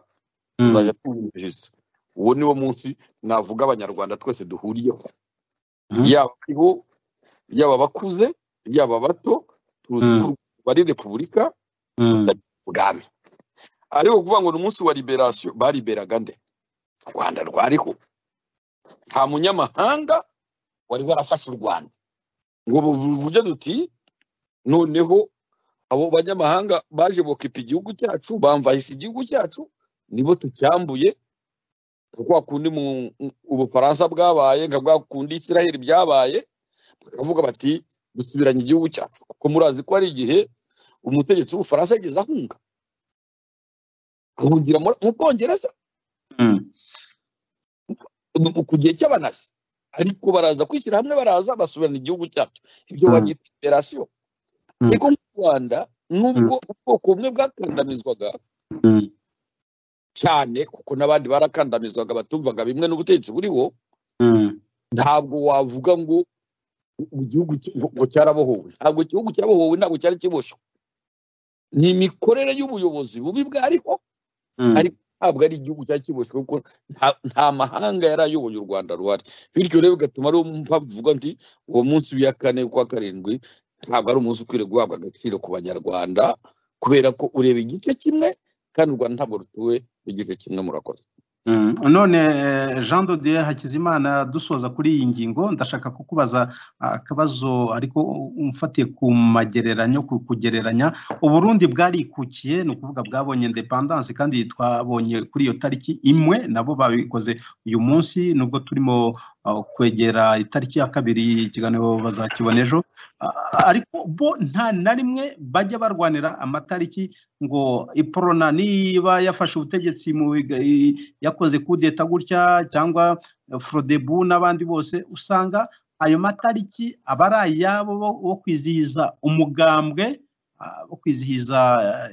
igihe wafatiye intuza ariko ntago bawugira uw'igihugu cyose ariko iyi tariki bose bayihurizaho ugasanga nta ukurura yishyira ngo noneho itariki tuzayivaneho tuzajya dukiraho ingiyi ugasanga ndetse bashyizeho n'intwari navuga zifatika abantu bahurizaho hari nka Rwagasore bose bamuhurizaho abatwa abahutu n'abatutsi hari Merikiro Ndadaye abo ngabo nibo bagize vraiment bibanze bakomeye cyane hariya no ku note zabo abo bantu bariho ndetse no ku kibuga cya Bujumbura bakitire Mercure Ndadaye kuki i Burundi bafitiye ako keza ako gasaro kuki twebwe abanyarwanda tudashobora kubyigiraho tuvuge tuti tufate iyo tariki twese tuyizihize abandi bajye bizihiza kuri iyo tariki yabo abiyumva muri FPR bayizihiza ukwabo ariko be kwizirika ku banyarwanda bose abayizihiza ku ya gatanu Habyarimana bayizihize kuki tutakurikira nk'ako karyo k'i Burundi Jean de Dieu Bwana Semana icyo nakubwira sinzi niba ujya ukurikira amadisikuru ya Rwagasore abarundi icyo navuga nuko bo batangiye neza fondasiyo yabo imeze neza Rwagasore warwanije ubukoloni bw'ababirigi akabasaba na independence amadisikuru ye yose abari kuvuga mu izina abatutsi abahutu abatwa n'abaganwa bose ko ari bene barundi urumva iyo disikuru yabo rero kandi maze igihe kirekire yinjira mu banyagihugu babo kuva ku mutoya kugera ku mukuru naho twebwe amadisikuru y'abayobozi bacu aravanguye ntabwo agaragara ntabwo afite intumbero ya nyayo yo kubaka ubumwe bw'abanyagihugu niyo mpamvu ngubwire ko ubu ngubu na politiki y'uyu munsi ku banyarwanda izakomera kuko twese twumva ibintu bitandukanye abarundi rero icyo baturusha n'urya mutegetsi wabo kandi urabona ko akiri ahantu hose Rwagasore mu biro hose kuri aeroporo kuki byose kandi abarundi bose baba abahutu baba abatutsi amafoto ya Rwagasore arahari n'ayandi aracyahari urumva bafite n'ibibanza babubakiyemo hari i Bujumbura ikibanza kirimo Rwagasore ukwacyo n'ikindi kirimo Ndadaye ukwacyo n'ikindi bose uko ari babiri bari hamwe ibyo bintu rero nibyo bibyubaka politike y'ubumwe n'ubwiyunge y'igihugu y'ubumwe iyo rero twebwe mu Rwanda iyo fondasiyo kuko u Rwanda n'abanyarwanda na politike y'abanyarwanda yubakiye ku mase igihe icyo ari cyo cyose yasenyuka kubera ko nta mubyeyi tugira mbese turi intama zitagira umushumba nta n'umuntu tuvuga w'icyitegererezo tugira ngo tujye mu madisikuru ye twige ibintu bye tubishyire mu makayi y'abana babyige nta kintu na kimwe kizima mfete politike tugira hano muri Canada twiga turudo twiga tudazanye ibi nibi tugomba kugira ikintu dushingiyeho twiga tuvuge nk'uwo mwami wakuyeho niba ari Mutara niba ari inde wakuyeho ubuhake tukaba abana bose bakavuka mubona mu mashuri nta muri Tanzania Nyerere arahari mu Burundi bafite Rwagasore mu Buganda bafite uwo Kabaka muri Nuza muri Kenya bafite abo ba Kinyata uri kubona muri Kongo bafite Lumumba nta hantu Lumumba ubu atari none mu Rwanda dufite nde Bruxelles yo ibarabara bamwitiriye inde Patrice Lumumba n'amashusho arahari n'ibintu byose birahari nta butegetsi butagira aho bishingiye icyitegererezo niyo kigaragaza ko ubumwe cyangwa umuryango w'abanyarwanda utariho uri mu cyuka mu bintu by'ikinyoma mu bintu bitameze neza n'abazakurikira n'imyaka 50 yose iri imbere iyo ubona nka Kagame agenda agataburura imva yabica mu mpaka yambonye umutwa kuba tudafite n'ahantu Kayibanda yahambwe tuzi urumva nawe tuhazi nta n'uhamenya no Habyarimana mbese ukuntu ubundi ibyo bintu byose bigomba kugira uko byubakwa reba hano muri Etazini uragenda ahantu hose ugasanga amafoto y'abantu bose bategetse Amerika ari hari uva ku murongo uri gusoma ushobora kwamara isaha yose uri gusoma ibintu byiza bakoreye Amerika ntabwo uvuga ko hatari bibi bakoze ariko abana baragenda bakavizita iyo memoriyo museum foro ariko Jean de Dieu igitangaje nkunyuremo gatoya nuko muri Musée National du Rwanda kireka n'ubu barabivanyemo ubundi ayo mafoto yose y'abantu bayoboye igihugu y'abaperezida Mbonyumutwa Kayibanda Habyarimana yararimo ariko ibyo byerekeranye n'imva zabo zo kuhitaho zo kuhakorera zo kugira ngo n'abantu bamenye aho bashyinguwe reka da kaba umuziro iyo ni fondasiyo mbi niyo fondasiyo mbese niyo fondasiyo y'icyuka turimo iyo fondasiyo politike n'ukumva zitandukanizo ry'abarundi abantu batekereza neza bafite fondasiyo ikomeye muri politike ntabwo ugaya ubusimbuye tuvuge nka FPR nk'ikosa ejo bundi yakoze gukomeza kwigisha abantu ko u Rwanda rwabayeho kuva muri 1994 urumva icyo kinyoma n'umuntu urumva icyo kinyoma muri politiki cyari cyo urumva atari kwikira igitukisetsa u Rwanda rwabayeho mbere ya Kagame sibyo ariko kajyariya ngo u Rwanda rwose rwari amashyamba umuntu akaba yambaye costume kumva ni muzima ari kubivuga ukibaza ni wo muntu ari muzima mu mutwe we nk'ibyo bintu nibyo bigaragaza ntabwo ushobora kwanga amateka y'uwo wasimbuye nk'ubu Kagame yagombye kujya avuga ati twega nk'ubakunda gukoresha ijambo ngo amateka mabi twanyuzemo ntasobanura ayo ariyo ashobora kuvuga ati twebwe twarize amateka mabi yayobowe n'umuntu witwa Kayibanda Gregory akamuvuga mu izina kugira ngo kuko yari kuvuga disikuru aba ari kuvuga disikuru yo kwigisha abantu mu Rwanda umwana ufite imyaka 25 uwo Kayibanda ntamuzi uhabyarimana ntamuzi uwo Bizimungu ntamuzi kuko Kagame nta n'igihe na kimwe arabishira muri disikuru ye nk'umuyobozi w'igihugu iyo niyo politike mbi niyo politike igomba gukosorwa umuntu avuga ati Washington yadukoreye bino yatuzaniye constitution niyo tugenderaho no kuvuga rero ko none Kagame yaraje araza asanga ishyamba ry'u Rwanda riri hariya urugwira bamo ntazi n'uwarwubatse ariko nta rwashimira n'uwarwubatse nibyo bigaragaza politike n'ibindi bagenda bahindura ibirangantego ibirango by'igihugu bahindura darapo bahindura byose bahindura imihanda yitwaga gutyo bitandukanye ni Burundi cyane bubahiriza rwose ibintu byari biriho ku buryo niyo hongeyeho ibindi bijyaho impaka ariko bakaba byongeraho wenda bamwe batabyemera bajiginwa ariko ntago baza ngo basenye ibyari biriho ngo bavuge uyu muhanda witiriwe Kajangwe turawuhinduye ntago ukitwa gutya basenye ngo aeroport Gregoire Kayibanda yari iriho bayivaneho bashyireho ibindi oya byo ni ugusenya amateka no kuyobya abantu nyine ibyo rero nibwo bwana Semana nakubwira muri politike nziza y'ubumwe byo kwiyunga abanyarwanda niba abantu batarasasa inzobe ngo bavuge ibyo bintu byose ko bibabaza abantu kandi ko bituma abantu bakomeza kwanga ubutegetsi cyangwa no kutabwemera ariko bari bakwiye gushiraho disikuru cyane cyane disikuru nziza zubaka zunga kandi abantu bose biyumvamo reka dufate indi ngingo igihe cyacu kiratujyanye Damascene dufate indi ngingo reka bari we mbanza kuyibaza Damascene hanyuma noneho duhakanya Amiel Nkuriza ababitekerezaho Amiel Nkuriza araza kugira icyo atubwira kuko yanditse iyo ngingo ni Rusesabagina nkuko nabibabwiye yahisemo kuri itariki ya mbere yo gusohora ubutumwa bwe nyuma y'igihe kinini yarafunguwe agaceceka uyu munsi yasohoye disikuru kuki Damascene kuki ubu ngubu yayisohoye kuri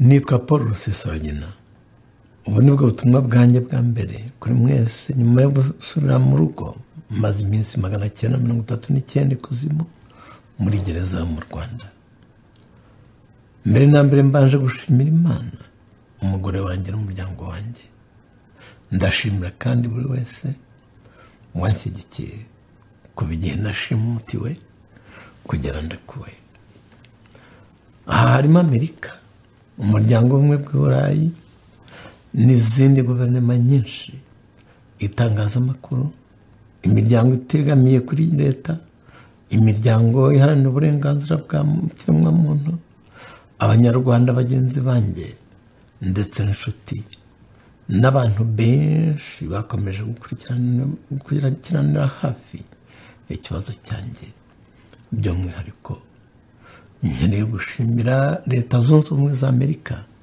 kuba zaritaye ku kibazo cyanjye nicyo cyakoze itandukaniro igihe Amerika yavugaga ngo ibintu bishobora gukomeza u Rwanda rwemeye kwicara ku meza mwarakoze kurengera ubuzima n'ubwisanzure bwanjye dusohoye iyi video ku itariki ya mbere y'Imyakanga ari wo munsi w'ubwigenge bw'u Rwanda umunsi igihugu cyanjye kavukire cyabonye umudendezo kikava mu bukoroni ikibabaje ni uko uyu munsi nyuma y'imyaka 61 abanyarwanda nta bwisanzure bafite. Ubu abanyarwanda ni imfungwa imbere mu gihugu cyabo.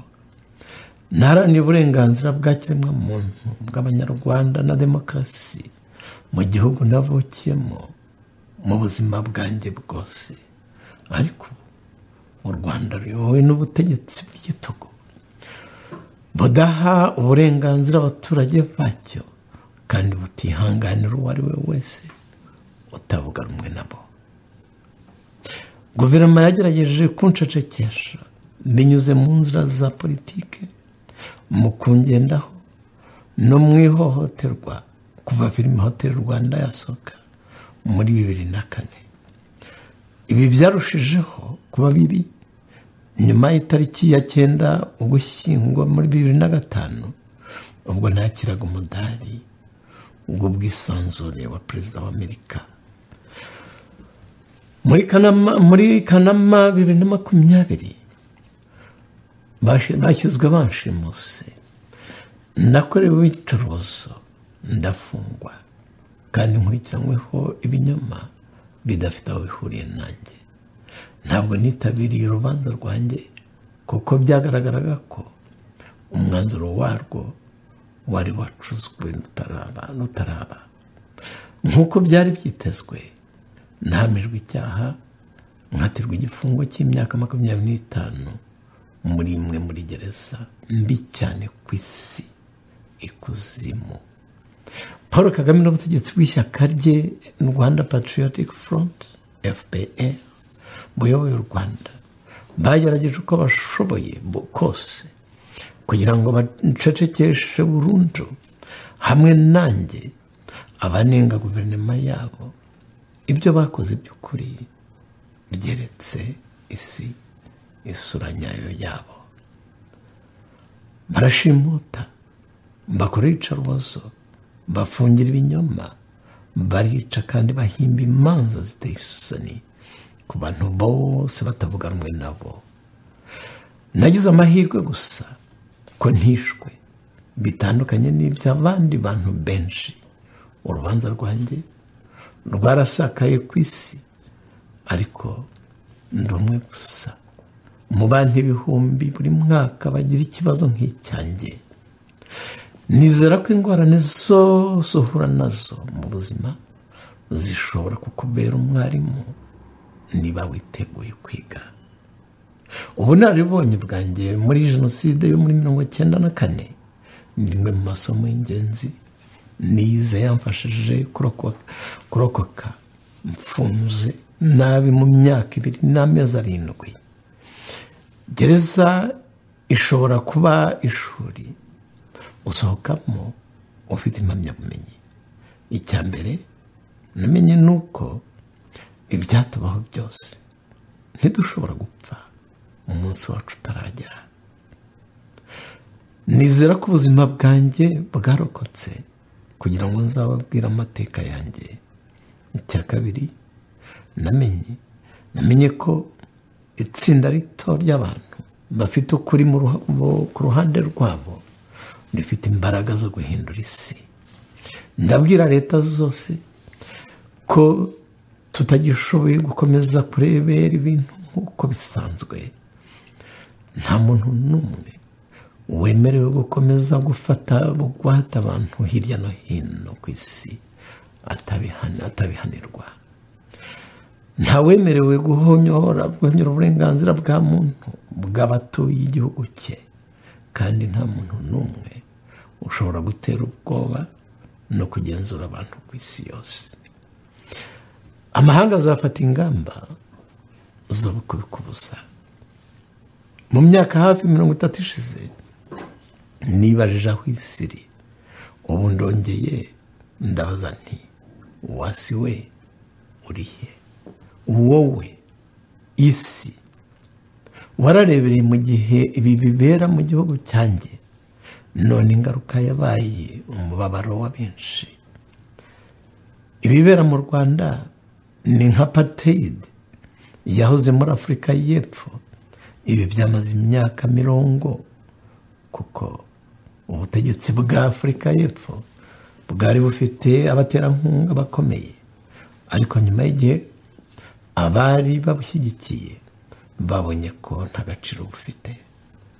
U Rwanda narwo rufite abaterankunga bakomeye, none igihe kirageze cyo kumva ko gukomeza gukorana narwo nta gaciro bifite karuta ubuzima bw'inzirakarengane. Nongeye kubashimira mwese kuba mwaramfashije kugaruka mu rugo. Nyamuneka nimukomeze iyi nshingano, mufashe n'abandi benshi mu Rwanda, inzirakarengane ziri mu kuzimu, mu bihome by'amagereza, ndetse n'abandi benshi ku isi yose badafite ubuvugizi kandi badukeneye cyane. Murakoze. Itariki ya mbere cyatasohoye ku itariki ya 4 cyangwa isohoye ku itariki ya 5 cyangwa zategereze 25 z'ukwezi kwa 9. Uratekereza ari kubera iyi mpamvu Damascene? Tariki urakoze kongera kumva ijambo, mboneho no gushimira abagenzi banjye Yanze na Miyeri ibitekerezo byiza batanze kandi dukomeje gusangira. Sinaba mu mutima wa Rusesabagina ikije, ariko ibyo wumvise muri discours nicyo nshaka kuvuga nyine. Ariko ngiye nkurikije ibyo numvise muri discours nk'umuntu wagize opportunity yo kubona na Rusesabagina inshuro nkeya cyangwa nyinshi, ibyo byose zirenze 3. Nuko mbere na mbere ndajya ngo mushime ijambo yavuze. Yari humble man, yari mu gentleman, ryari ijambo ryiza ririmo ibitekerezo byiza bigaragara ko riteguye, kandi yarivuze nk'umuntu w'umuharaniza uburenganzira bw'ikiremwamuntu.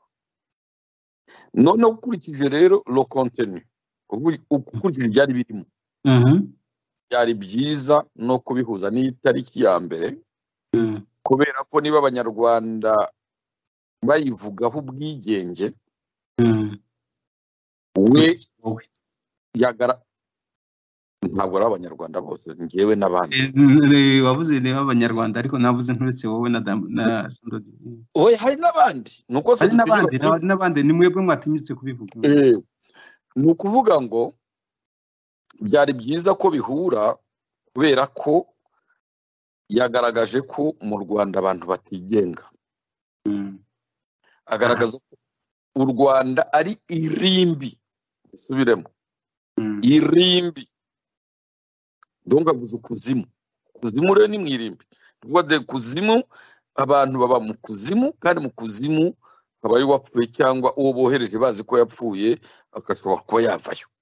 Ni ukuvuga ngo rero yarivuze ashaka kugaragaza ko donc abanyarwanda, kandi nabo ubwo yabivuze mu mwanzuro avuga ati nk'uko mwamfashije, hari abataragize mu mahirwe, ndabasaba yaba abantu yaba ibihugu gufasha kugira ngo abanyarwanda bave mwakuriya kuzimu, nabo bahumeke, bashobore kujubitsa uburenganzira bwabo.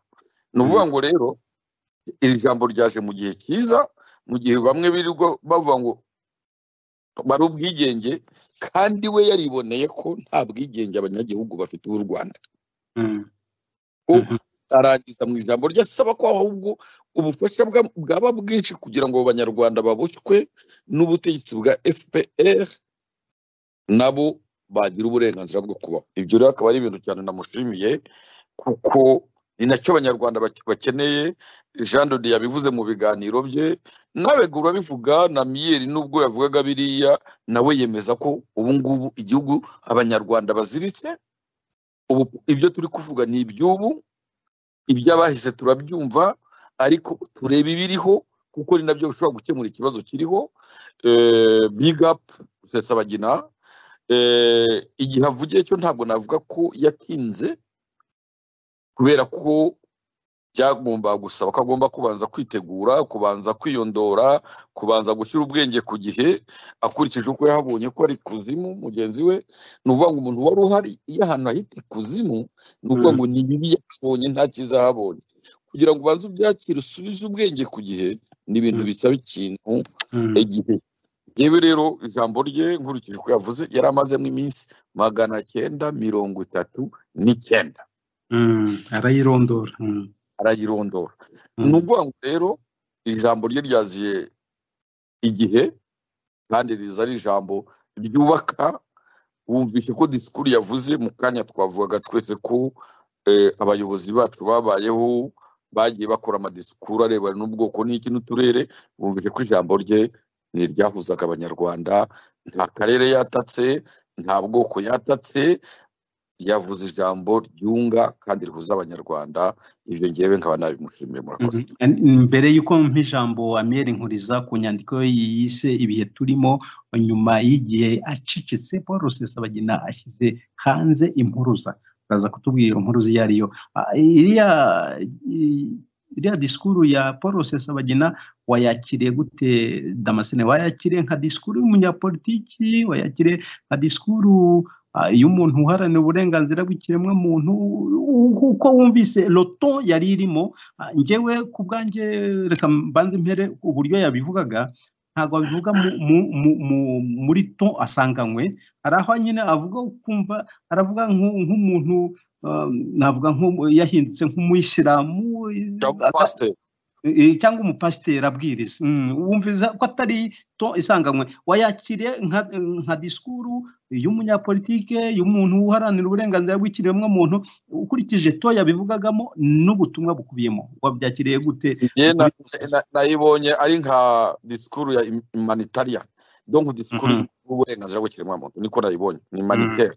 Rwose urakoze cyane. Reka duhe ijambo Amiel Nkuriza. Nanjye rwose aho ngaho turahuje, nayibonyemo disikuru y'umuntu utabariza abantu, uburenganzira bwahonyowe buhonyorwa buri gihe, akarengane n'iki byose.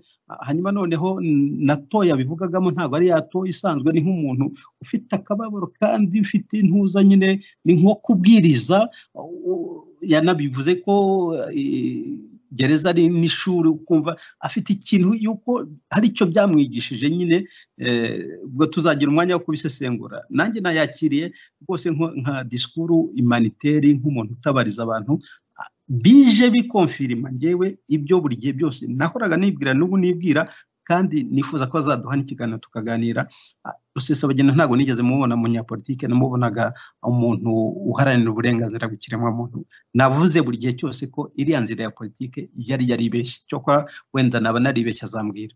Amiel Nkuriza, iyi nyandiko yawe nyuma y'igihe acecetse, Paul Rusesabagina ashyize hanze impuruza. Iyo mpuruza ni ihe Amiel Nkuriza?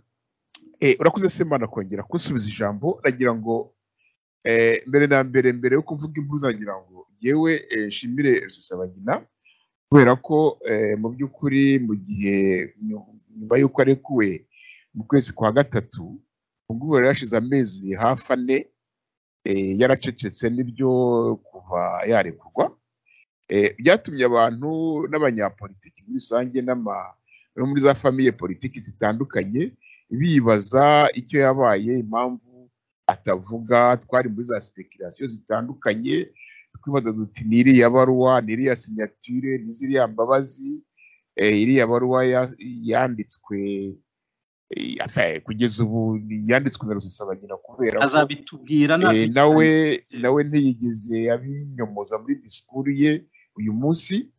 Ubwo rero kuri jyewe iriya nyandiko nashyize hanze kwari kugira ngo ese n'ugaragaza ko wa muntu wari waracecetse n'ubundi finaluma abonetse.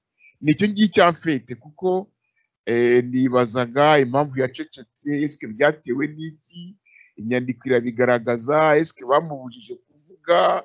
Hari za convention, hari ibyo bumvikanye hagati y'amareta yombi, ndavuga ya Leta Zunze Ubumwe za Amerika n'u Rwanda, ko agomba guceceka, atageceke bakamusubiza amageragere. Hari ibibazo byinshi byibazwa n'abantu bakurikiraga umunsi ku wundi politike y'ifungurwa rya Rusesabagina. Kuba rero byagiye hanze iriya disikuru mwari muvuze, we ntabwo wari ubimbajije, wari ubajije uko nayibonye. Iyo mpuruza ni iyihe? Yego, impuruza niyo ngiyo. We yasabye ibihugu by'amahanga, ashimira abatumye afungurwa, ashimira uburenganzira, abaharanira uburenganzira bw'ikiremwamuntu, ashimira abanyamakuru, ariko Kamemu yamagana asaba ibihugu by'amahanga ko bitakomeza kurebera ibibera mu Rwanda. Damascene yaravuze ko yayibonyemo nk'uburenganzira, ndavuga disikuru ishingiye ku burenganzira bw'ikiremwamuntu, ariko njye nayibonyemo ibintu bibiri, kasikete ebyiri z'uburenganzira bwo guharanira uburenganzira bw'ikiremwamuntu na politiki. Umunyapolitiki wari umaze imyaka hafi 3 afunze, noneho asohotse mu bwihisho atanze disikuru nibyo y'umunyapolitiki ugaragaza ko atarakaye marigre imyaka 3 amaze muri gereza, ariko Kayumba nanone atanga message ko ibyo bintu byahagarara, ko ndetse ubwo bugizi bwa nabi ubutegetsi bukora bw'i Kigali amahanga atazakomeza kubuceceka.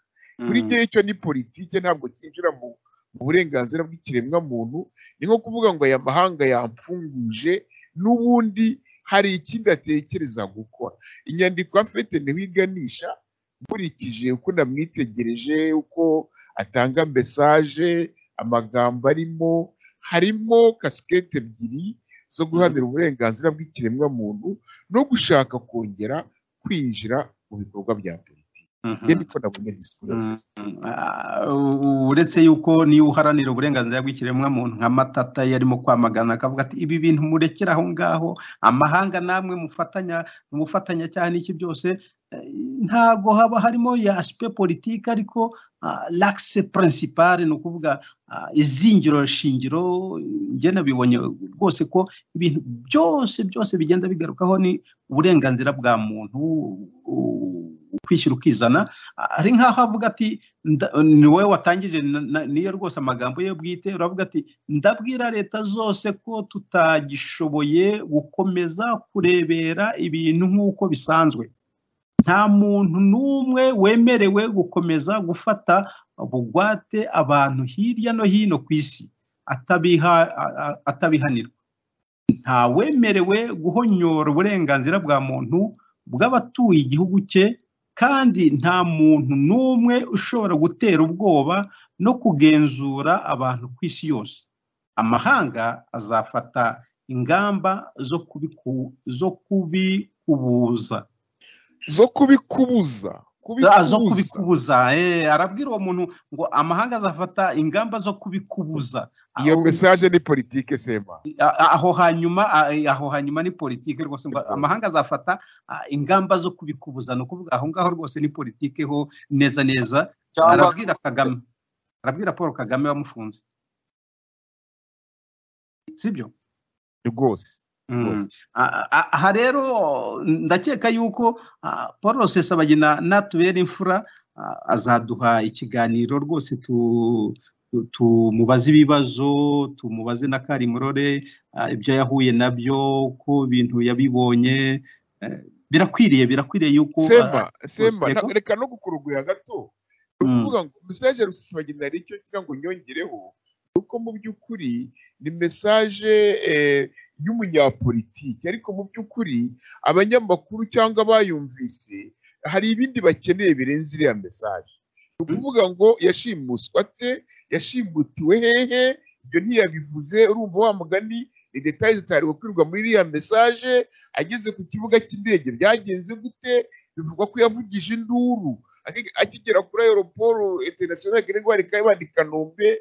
Iyo nduru yavugije ikaba ariyo yatumye Kagame atamutera ifuni. Ibyo byose aramutse yewe ndakekaga ko wenda azaruganiza conference de presse, abanyamakuru bakamubaza ni mu zihe circonstance yafatiwemo, byagenze bite, yicwa rubozo avuga muri iriya message ryari rimeze gute, kumufungura byatewe n'iki, hari amategeko, hari za convention zumvikanyweho, hari ibibazo byinshi kwanga kuburana, kandi imbere ye yemeye kuburana.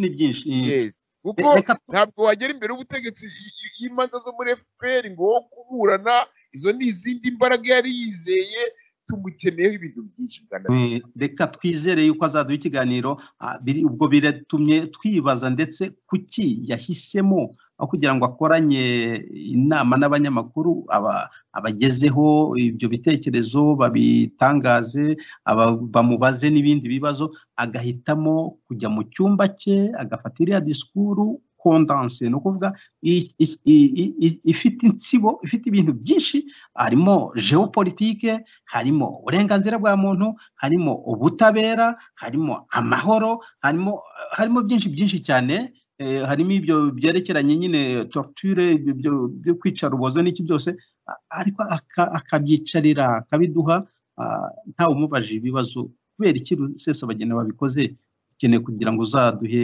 nibura ikiganiro kose tuvi mu nzingo ibyo wabayemo n'ibyo ubutumwa ugeza ku bantu hanyuma hari mu nyandiko yawe rero ntago yose tuyisoma abantu bazajye kuyireba ku umunyamakuru.com hanyuma noneho bazayisomaho nyine yose haraho unageraho ukibaza ntago tubyinjiramo bazabyisomere bavuga ngo bagenzi b'abanyapolitike bakiriye bate message ya Rusesabagina ibyo ngibyo uratanga point of view yawe uko nawe ubibona reka turekere abantu bazabisome hanyuma noneho tuzagaruka dusesengura idoni ijambo ku ijambo iriya disikuru mbasezeranyije ko Paul Rusesabagina nataduha ikiganiro tuzasesengura ijambo ku ijambo kandi murabizi iyo dusesengura hano uko mbyumvute ntago tunyura ku ruhande ubwo reka tube turetse kuyinjiramo mu isesengura ryimbitse tuzayisesengure nibura amaje kuduha ikiganiro tunatakiduha nabwo tuzayisesengura cyokora hanyuma noneho reka ahubwo mbaze Amiel Nkuriza usanga ko twari twaragize ikibazo turimo kwibaza kuri Paul Rusesabagina bavuga bati bamufunze umunwa ntazongera kunukiriza utuzuru twe muri politike byaba ari noneho urufunguzo yuko agarutse muri politike iriya disikuru igaragara neza ko yagarutse muri politike kuko ndumva na mbere yuko ayitangaza ndumva narabimubajije ambwira ko umuntu wakoze politike atajya yihagarika ibyo nibyo rwose nanjye nemera ko yagarutse muri politike ikaba ari na objectif ilansuma yo mu gutegura abantu abamukundaga bakundaga ishyaka rye abakundaga ibitekerezo bye ko noneho nanone nubwo afunguwe n'ubundi azongera kumeza ibikorwa bye bya politiki reka rero tubitege amaso hanyuma noneho bazasoma inyandiko yawe bazumve noneho nyuma y'igihe kinini acecetse Paul Rusesabagina sohoye intabaza bazasoma iyo ntabaza rero iyo impuruza yariyo hanyuma noneho basome ni uko wumva abanyapolitike bagenzi be bakiriye iriya disikuru hanyuma noneho ibindi dutegereze reka noneho Jean de Dieu niba nta kintu uvuga kuri disikuru ya Paul Rusesabagina twafata indi ngingo akaba ariyo mpera ahubwo noneho dusoza n'ikiganiro cyacu ngewe nta bintu byinshi nabivugaho gusa uretse kumushimira kuba ashoboye gutanga umuco w'aho ahagaze kandi nibyo byiza kuko abantu bibazaga aho yagiye ndamushimira kuko iriya disikuru irimo ibintu byinshi kandi byubaka abanyarwanda nicyo nakongeraho gusa reka rero dusoze kuri ya ngingo yacu ya nyuma ya ngingo yerekeranye ineza y'abanyarwanda ya proje ya Kambanda noneho ubanza sinzi ukuntu twayita ni ubutekamutwe bwigaragaje ni impanuka zabaye ngo yaburijwemo Jean de Dieu Hakizimana ntago bashoboye kujya i Kinshasa bagombaga kuba bariyo ku munsi w'ejo ubwigenge uyu munsi bakaba batangiye inama zabo zagomba kuzasozwa ku itariki enye ngo noneho Kambanda yasobanuye yuko ngo hajemo impamvu nyinshi barasubika wabyakiriye gute ibi bintu byo kuba baratumiye abantu ko bagomba kugura amatike bakagenda hanyuma noneho ku munota wa nyuma kandi itariki yageze bakavuga ngo birahagaze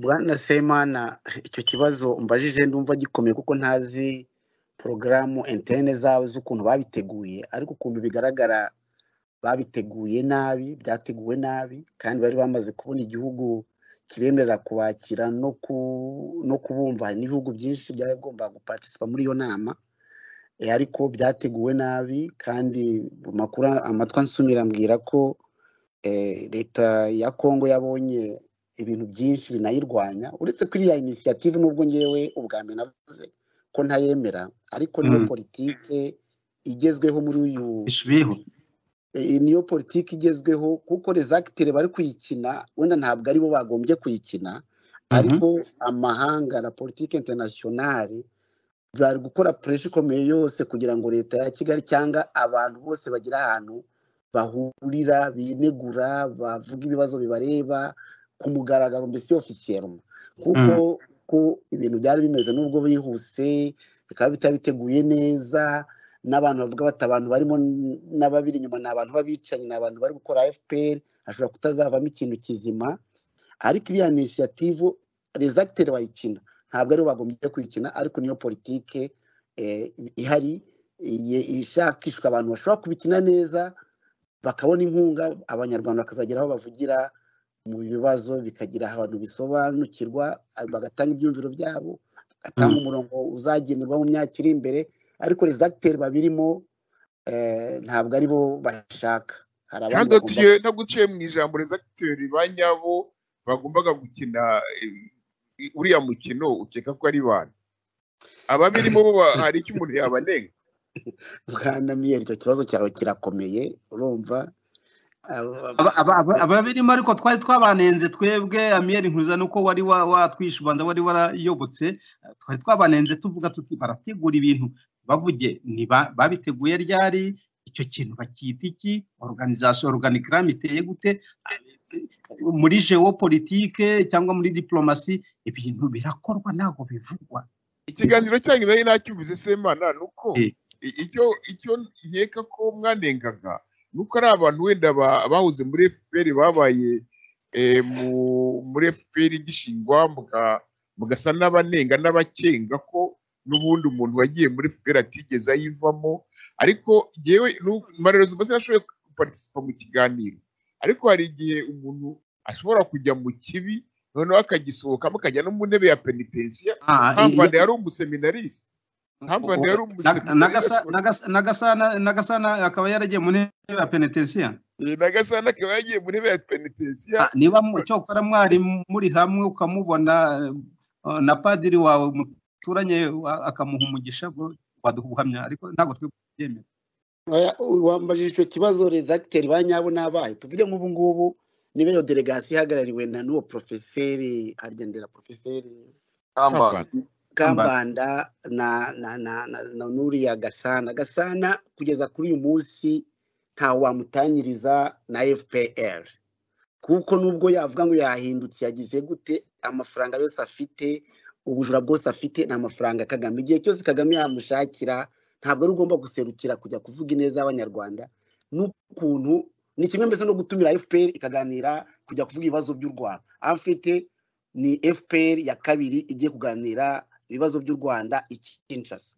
Icyo gihe rero bagomba gushaka abandi bantu batari FPR bashobora kumva ibibazo by'abanyarwanda. Abo bantu barahari, badafite amaraso, badafite imiziro, badafite ibintu batekereza. Reba nk'umuntu witwa Gasana ajya hariya mu nama ya des Nations Unies akarira nk'umwana, agashyira bya emotion hariya, abantu bose bagafunga n'amanama. Ubwo uwo muntu rero ajya kuduserukira Kinshasa koko, baravuga ibibazo by'abanyarwanda n'agahinda k'abanyarwanda, ashobora no kuba atanabyumva, ariko kuvuga ngo agiye guserukira ngo niwe uhari, ngo niwe ugize gute, ni kimwe na FPR n'ubundi igiye hariya.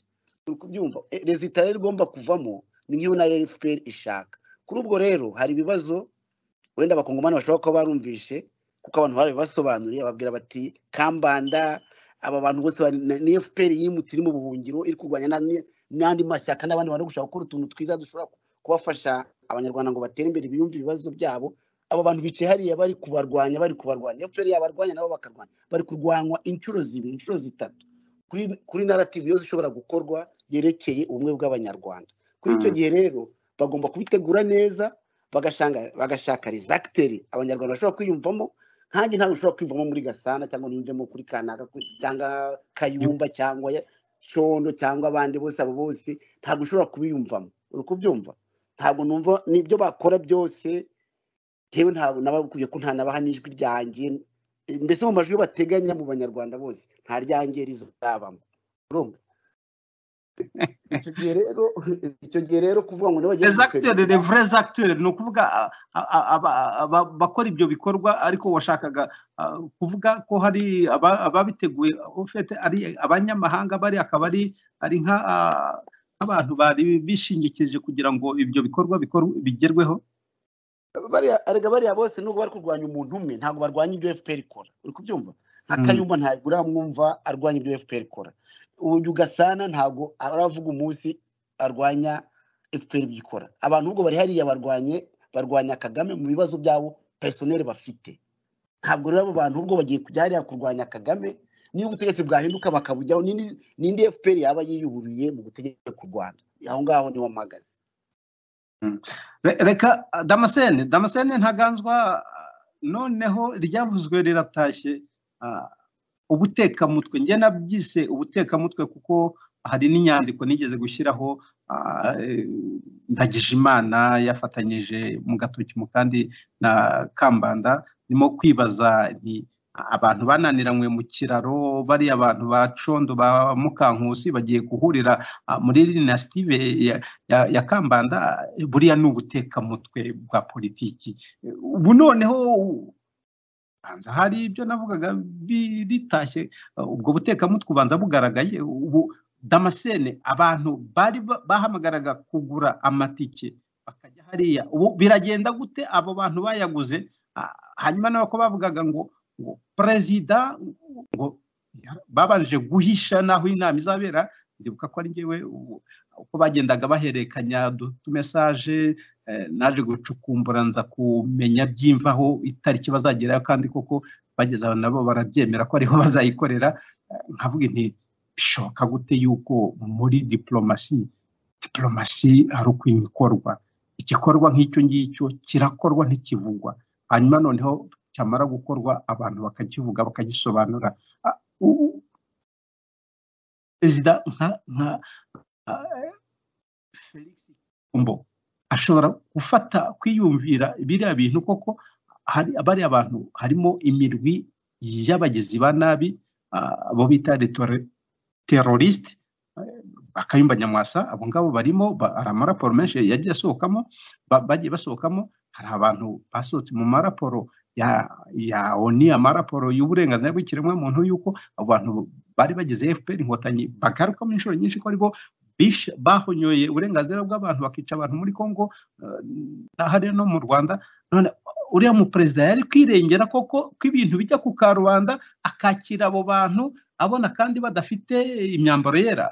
Wabyakiriye gute kuba byaburijwemo nubwo batanga ibisobanuro bidasobanutse? Jean Damascene Ntaganzwa. Urakoze Semana kuba wongeye kumva ijambo. Ngiye ku giti cyanjye nta cyantunguye. Mwe abanyamakuru nimwe muvuga ngo inkuru si ukuvuga ko imbwa yari y'umuntu, inkuru nuko umuntu yari imbwa. Hari akantu keza wavuze uvuga uti muri diplomasi. Nge niba wibuka ikiganiro twagiranye ubushize na Yanze na Bamara, uziko nawe umaze kutubwira itariki bazagendera naho bazajya, uziko nakubwiye niba ari uko biri ntacyo bazageraho, bazaba ikibiribiri, kuko politikoma ibintu barimo. Yaba Kisekedi, wibuke ko natwe n'urya mugani ngugira kwa kundi ntafata ugira kwa kundi. Narabivuze ngo uwuhitwa ntafata uruka. Kandi uwuhitwa biba bigeze kure nyine. Urumva noneho uruka we, urumva ninjye wabivuze, ni umugani w'ikinyarwanda. Nge nawuvuze gutyo mu magambo nanga kuyavuga uyavuga gutyo, n'ubu ntabwo nisubiyemo. We nyasubiyemo n'ubu ni umugani w'ikinyarwanda. Uruka ntafata uwuhitwa.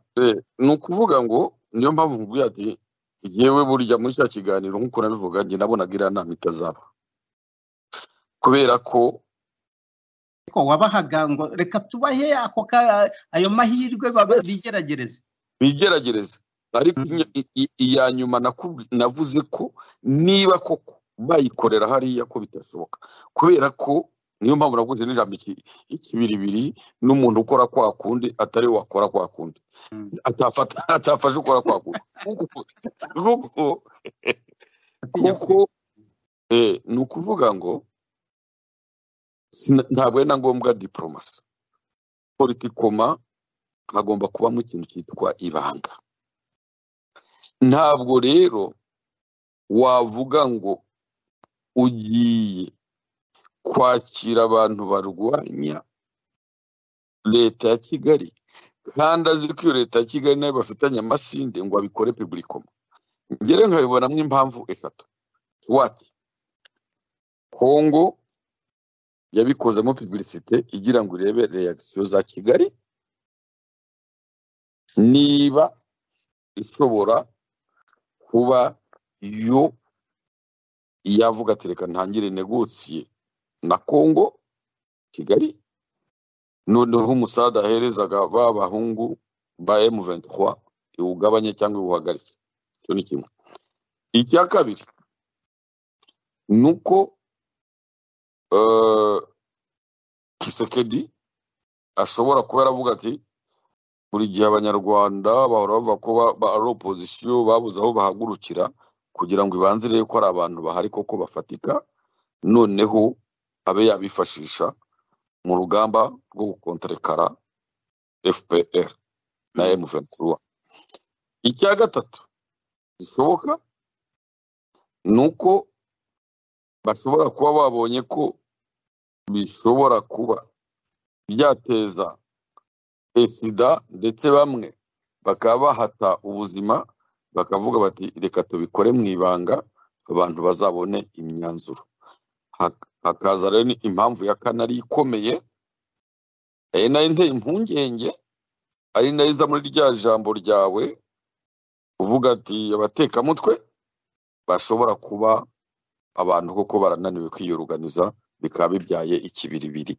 nubwo atari byo nabifurizaga nubwo kugeza kuri uyu munota ntabihamya ariko izo mpamvu enye ndabibona kimwe muri ibyo kirimo kuko byo uretse na Kagame na Union Africaine ubwayo u Rwanda rwarega Kongo muri Union Africaine ko cyane ko noneho banahuriye mu miryango imwe ya East Africa ko bashyigikira abantu bajya guteza umutekano muke ku Rwanda kubera ko hari terime bakoresheje Kagame akunda gukoresha yitwa abateroriste niba ayo mazina koko bavugaga arimo yari impamvu ifatika baramutse bageze Kinshasa ku Rwanda rurega Kongo ugasanga noneho bya bindi Kongo yaregaga bibaye ubusa ubundi ari abantu bashobora kuba bafite gahunda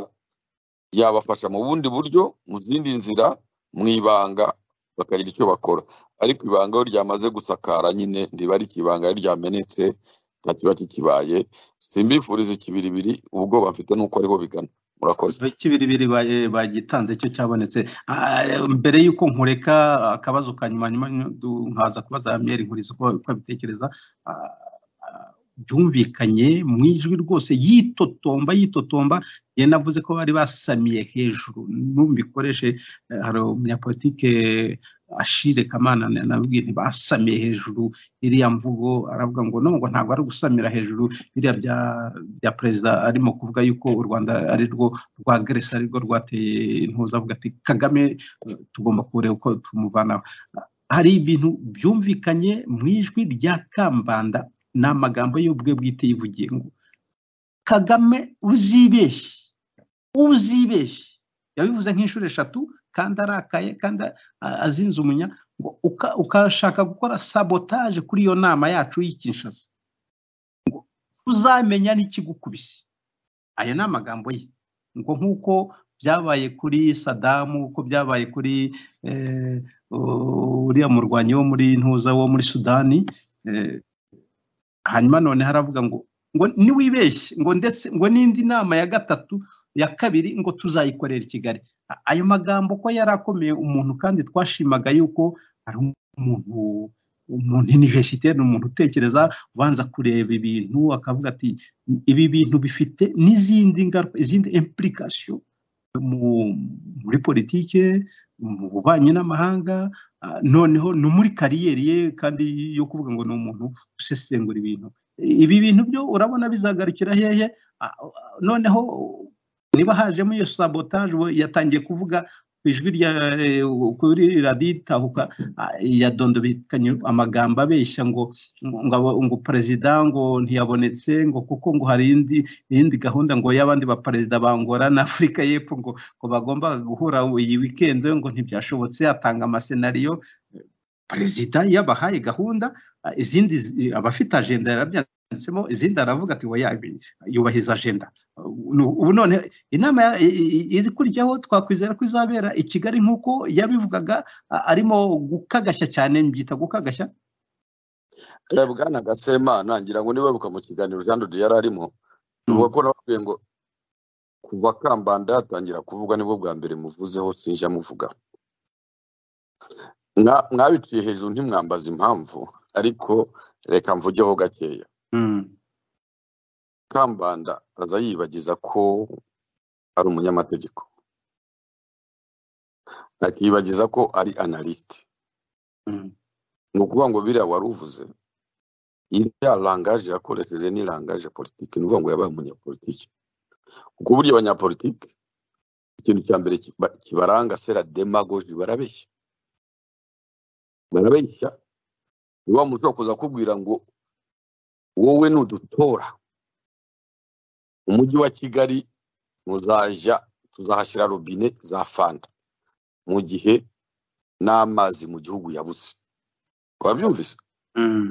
Noneho abaturage bo bakagenda bareba, kubera ko bifitiye icyaka, bo bakagenda birebera robine, noneho bakabatereka tumutore.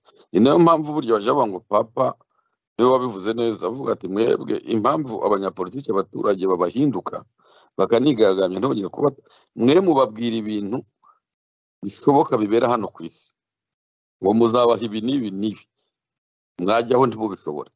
Twebwe tubabwira ko nibakora neza bazajya mu ijuru, ariko impamvu tutajyana ibibazo nabo nuko tubabwira ko kugira ngo ujye mu ijuru ugomba kubanza gupfa. None se wari wapfuye wagarutse? Nukuvuga ngo rero n'abanyapolitiki irarangaje Kambanda yavuze ndayifatamo uburyo bubiri. Yayivuze nk'umunyapolitiki, ntabwo twongere kumwita umunyamategeko, dogiteri, professeur. Iyo ugiye muri politiki by'amashuri nta vare byagifite, bajyanwa n'amarangamutima kurusha ibyo bize. Niyo mpamvu niyo mpamvu uzabona abantu bize amashuri menshi politiki irabananira, kuko atangira gushaka gusesengura agasanga ntibihura no kubeshya. Kuko politiki ibyinshi ni ukubeshya kurusha iby'ukuri baba bayihunze. Noneho rero we iyo atinyuka akavuga ngo yibeshye, kuki se niba bafite izo ngufu bagomba gutegereza ko abasabota bagiye bakamuvanaho, atiriwe abasanga aho bari? Ariko wari uzi ko umuntu yagusanze iwawe akumenagura kurusha uko wamusanga iwe. Ni ukuvuga ngo rero nabira bisobanuro yatanze kuri radiyo itahuka, Kambanda n'ubundi yakoze ikosa politiki. Noneho reka ntinyuke mbimubwire, Kambanda bamwambura umwanya uko umuvugizi wa biriya bintu, kuko muri politiki hari ibintu bivugwa. Damate naho nemeranya nawe 100% kabisa. Murakoze rwose, urumva? Kuko ntabwo byari ngombwa ko agiye kuri radiyo itahuka ngo agiye gukubita bire. Yashaka kuvuga ati dusabye abanyarwanda kuba batwihanganiye, tuzababwira imyanzuro izavamo. Ibyo birahagije bo hagati bagasigara bakora za kurise aho mu bihugu bagiyemo bagenda babisobanura ikibazo cyabaye ndetse banasaba n'inama twabigenza dute nabo bimaze kubikira hariya bose ukarwanda wese wakubonye uriya mugabo uriya mwanya babumwambuye ngira ngo ubushize nabivuze mu mvugo y'abanyacyangugu ngira ngo mwayumvise babwira ngo Kambanda ngiye hariye ntamurenganya mu mivugire ye nkeka ko ari uko atazi ikinyarwanda wabyumvise icyo nashaka kuvuga ni ukuvuga ngo rero hari ibintu bivugwa kuko Kagame kamemu ku butegetsi bwe Kagame ni nk'urutozi urutozi iyo rwagufasha urarwicasha n'ubundi bwa bwinyo bukirimo ukabuvanaho kandi wabwishe Kagame nawe azi ko muri iki gihe nta handi yahungira azi ko yakoze amabi menshi azi ko nta munyarwanda mubabarira uwo ari we wese niyo mpamvu abwizirikaho nabo bari kumwe bamwegereye bakavuga ati nitwe cyangwa ni urupfu nimutanshigikira nkava bazabica bazabamara nimuze tubwinambeho bagakora nk'abiyahuzi kandi uko bakora kuko bakora nk'abiyahuzi ntabwo rero umuntu w'umwiyahuzi waba ugiye gukora politiki ngo umuhereze opportunité uvuga ibigambo nka biriya fanga ugiye mu ndege niyo ndege bayihurutura bariya none se ntibahurutuye ya Habyarimana ntibayihurutuye na Ntaryamira ntibago bari ba president y'ibihugu se reka ngo rero icyo navuga nti abagifite ibitekerezo abagifite imigambi nabo bagifite iyo gahunda ntabwo nababwira ngo bacire intege ni bongere batekereze biga uburyo bakora bakomeza gahunda yabo kuko ineza y'abanyarwanda irakenewe ibibazo mu Rwanda turabifite kandi dukeneye ko bikemuka murakoze ya Kambanda yabyaye igipfuye yakubise igihwereye yakubise igihwereye yavuyemo ariko ushobora gutera indi nda reka tuzarebe yakubise igihwereye hanyuma none amiyeri nkuriza dusoza ino ngingo wowe wagiye dugushaka tukakubura ntago twamenye niba ari waragiye nawe muri Amerika uyoboye gwatubwiye ko ngo wari uri hirya no hino muri za Canada ariko muri Canada hari bastion ya Kambanda kandi hegereye muri Amerika ntago baba barakwegereye ngo we bakubwire ko muzajyana hari n'ibintu mu minsi ishize wanditse kuri Facebook urimo kwibaza ibibazo kuri Kambanda none initiative ikubise igihwereye wowe wakiriye gute kuva mu ikubitiro kugeza ubu ngubu noneho kubise igihwereye wabyakiriye gute hanyuma ikindi kibazo gikubiyeho cya gatatu nkubaza batekereza iki ku bantu bari baraguze amatike bigomba kugenda gute kuko hari abo nagiye numva yuko bagombaga kwigurira ngo ariko bakazasubizwa amafaranga hari n'abandi ngo bari bemeye yuko babagurira utwo tubazo uko ari tubiri amiyeri nkuriza dusoza kino kiganiro urakoze Semana uranyumva neza turakumva apete wenda mbere ku kibazo cy'amatike cyangwa mbere wenda ku byo nanditse kuri Facebook nuko mbere yuko nandika kuri Facebook ibyo bibazo ntabwo nanditse kuri Kambanda nari nanditse muri rusange nibaza ibyiriya nama uko bizagenda nibaza impamvu ibereye Kinshasa ko nta mutekano avuga ko nta mutekano uhari kuko biriya bihugu byacu harimo Kagame nerekanaga impungenge y'uko na Kagame ashobora no kubarasaho nerekanaga ko Kambanda we avuga ngo ababishaka bose bazaze mu iyo nama nta n'umwe aheje noneho nkerekana ko iyo nama ishobora kuzamo intore za FPR baje n'ubundi kwica cyangwa kwitwaza twatuzi twamunyuza bakaba babazingira aho ngaho n'iki n'ibyo nibazaga iyo nama ya ba Kambanda nyine muri Congo wari uvuze rero ku byerekeranye n'uko muri Canada muri bastion y'abantu ba Kambanda nibyo nahahuriye n'abantu kamembu benshi n'uriya Shire mwaganiriye twarahuye nawe turaganira igihe kirekire anyumviriza ko iriya initiative nta kitwaye ko ari ukugerageza ni nk'ibyo Jean Damascene yavugaga nanjye odepari j'étais convaincu nari numvaga nanjye ibyo bintu ngomba kubishyigikira ndetse mvugana n'abantu bari muri iyo initiative twemeranya ko nanjye zajya Kinshasa nawe wari kuko nari namaze kumva ko afite urabona impamvu ndende simpfa kwemera ibintu ndabanza nagashyashya ntabwo twatubize niyo mpamvu twari twarakubuze ntabwo ugiye kubitegura cyangwa ukabitegura nabi shoya ntabwo ari ahubwo nyuma impamvu nabaye konvege Kinshasa nuko wari ubiyoboye chef w'iriya initiative ko bayita simbizi kuko neza y'abanyarwanda yego nuko mu by'ukuri Kambanda mu banyapolitike tuzi bagiye beshuwa we nta wari urimo noneho nkavuga nti uyu muntu ni mushyashya avuga ibintu byiza avuga ibitekerezo byiza abanyarwanda bakeneye ndavuga b'iki gihe banyotewe barushye nkunda kuvuga ko FPR yatagangaje abantu benshi uvuga ngo ntabwo wapfa gukurikira umuntu utazi kuko ubonamo ko wenda harimo amanyanga ariko Kambanda nabonaga umuntu mesi umukiza ushobora umucunguzi ushobora kuyobora ibyo bintu wenda bigatungana buryo navuye muri Canada ndi convaincre ariko nyuma mwari muvuze n'iby'amatike nza guhura n'abantu kandi mu bantu twarabonaga benshi ngahura n'abandi batari mu organisation yo kujya muri Kinshasa nkababaza nkabagisha inama bakambwira ko ibyo bintu bidashoboka ko ari ukwitonda ko Kinshasa kubera iki bibereye Kinshasa ibyo nari ukubyitondera noneho nanjye ibitekerezo nagendaga mvoma à gauche à droite ko urabona tugenda nyine tuganira n'abantu benshi ibidutunze n'uyu munwa wacu ni ukuganira urumva noneho barambwira bati no ekute bya Kambanda na ekipe ye yitondera ntabwo ari ukubirwanya reka tubanze turebe aho biganisha noneho nandika 200 kuri Facebook nyine ndorata relate ibyo bitekerezo byose nagiye mpura nabyo nibaza nyine impamvu iyo nama igomba kwerekana igomba kubera ahantu hari umutekano noneho hari abantu nyine bari bemeye gufinansa n'urugendo rwanjye rw'Kinshasa kubera ko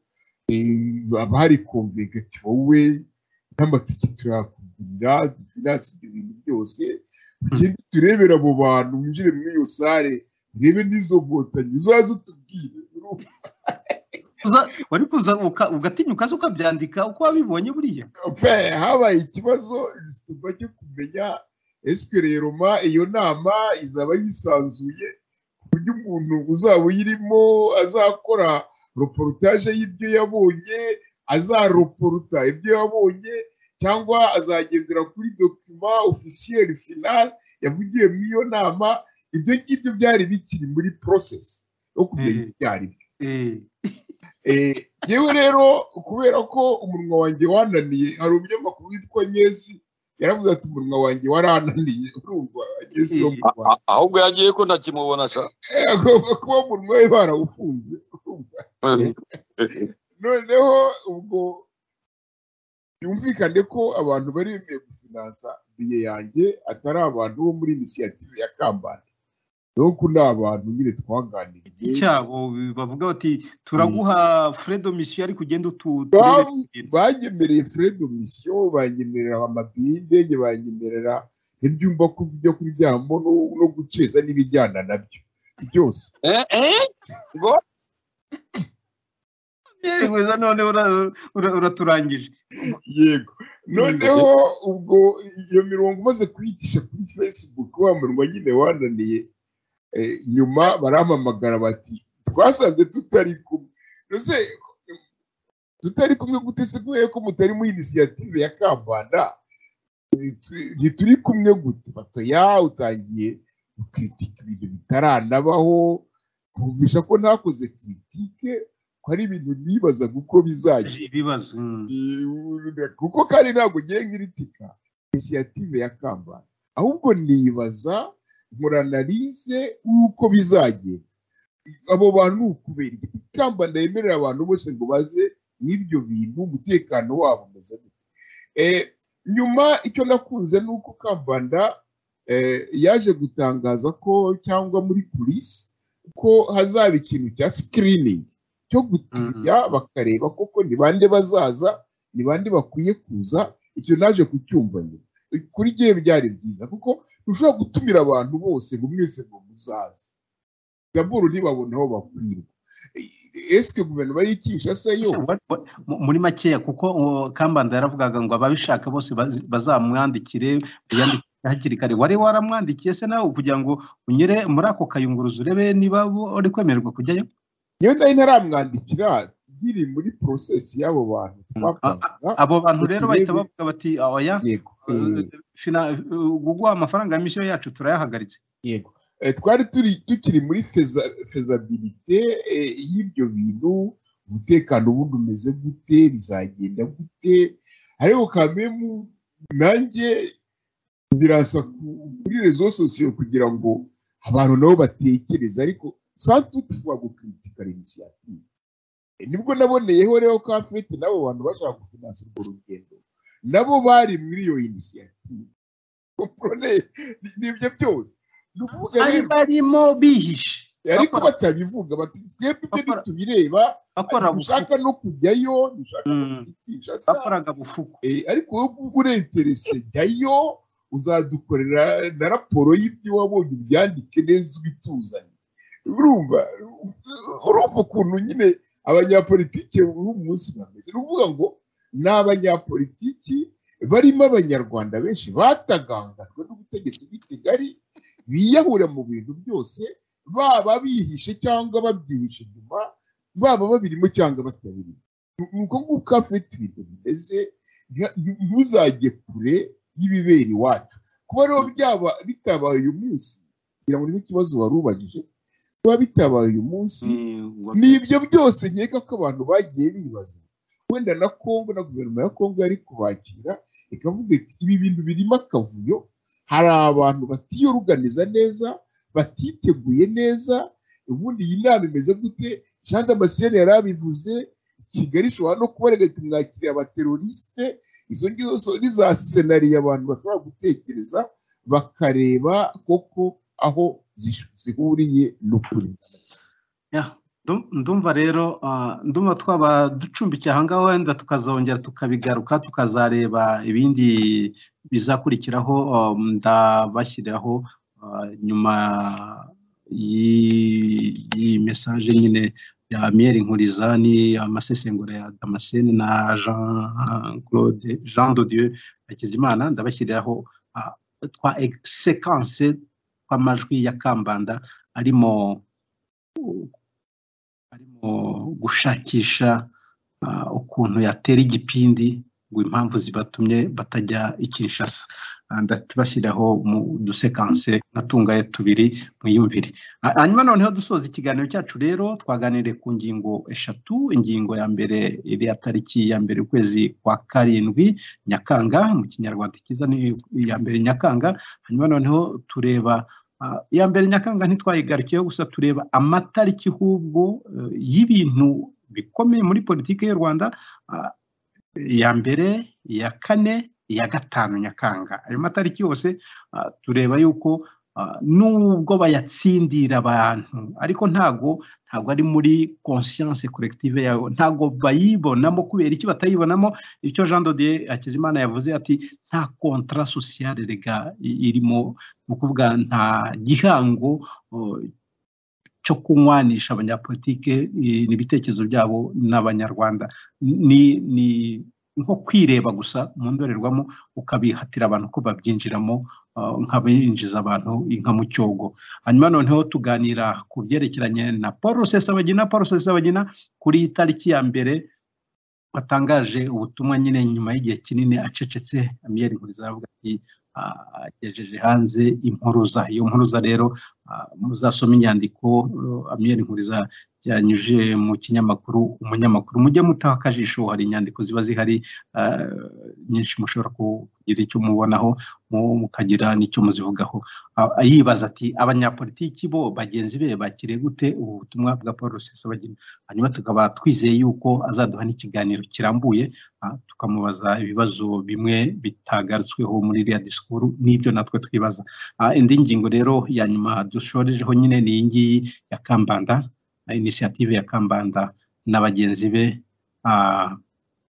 ewe pfunyikiye abantu ikibiribiri reka dusoreze aho ngaho rero hari n'izindi ngingo twashobora kuzagaruka ariko tuzazigarukaho ubutaha na soza nibutsa yuko n'urukiko rw'Ubwongereza rwakubise ishoti ryacuruzwa ry'abantu ry'impunzi bakaba bemeje yuko guverinoma y'Ubwongereza kohereza hariya impunzi mu Rwanda ya business ime yo guhererekanya abantu gutyo bishakira amafaranga yuko binyuranyije n'amategeko yuko kiriya gihugu nta burenganzira bwa muntu kurangwamo nabancumbikije aho ngaho nkagushimira Jean de Dieu Hakizimana umunsi mwiza wo muri Canada namwe muri mu isabukuru y'umunsi mwiza. Okay, thank you. Urakoze cyane nawe Jean Damascene Ntaganzwa banza cya kibiribiri ahari bazakidupfundurira undi munsi umunsi mwiza. Urakoze namwe ejo muzagira icyumweru cyiza. Yego nawe Amiel Nkuriza ubwo nawe utashoboye kujya i Kinshasa ndakeka yuko utatuza mu biganiro ukatuzanira na Rusesabagina ubwo mwanaganiriye akaza kuganiriza muko mbyungute. Urakoze Semana inama ya Kinshasa ndizera ko wenda nubwo itabaye uyu munsi nkeka ko n'ubundi initiative idahagaze nicyo nakwifuriza abantu bo mu initiative ya Kambanda kuko ni ibintu tutagomba gutera amabuye tukareba aho biganisha naho Rusesabagina we nkeka ko nta cyamubuza uko nkeka gutanga ikiganiro ku banyamakuru niyo wenda atanakiguha uretse ko azakiguha ndabizi yakorganiza na conference de presse kugira ngo wenda asubize ibibazo byinshi abantu benshi bibaza kuri iriya disikuru yatanze uyu munsi. Ndagushimiye nshimiye bacuti banjye twari mu kiganiro kandi nizere ko tuzahura tukahurira mu biganiro bitandukanye kuko nemera ko tugira buri gihe ibiganiro byiza iyo nahuye n'iyi ekipe twari kumwe. Ndabashimiye mwese bwanasema. Murakoze mwese abadukurikiraga uko mbyumvute nakagaruka bari kumwe na Semana Jean de Dieu Hakizimana Jean Damascene Ntaganzwa na Amiel Nkuriza naho ubutaha. Murakoze mwese.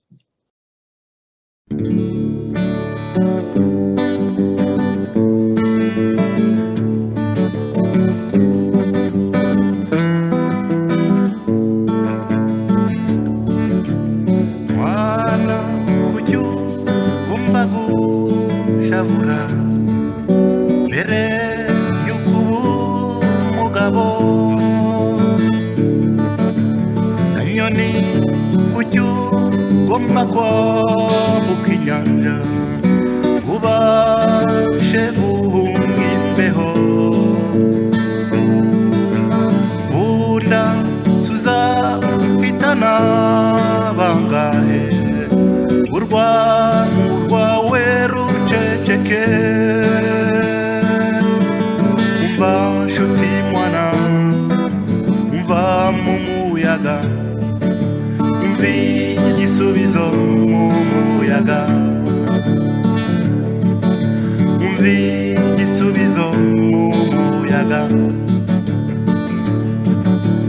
fungwa kucyo warucunaguzwa ikiremwa muntu si wowe munzi kucyo waruteraganwa ikiremwa muntu si wowe fubyi kucyo gumya guhogora kandi nawe uri mu jyambere umva nshuti mwana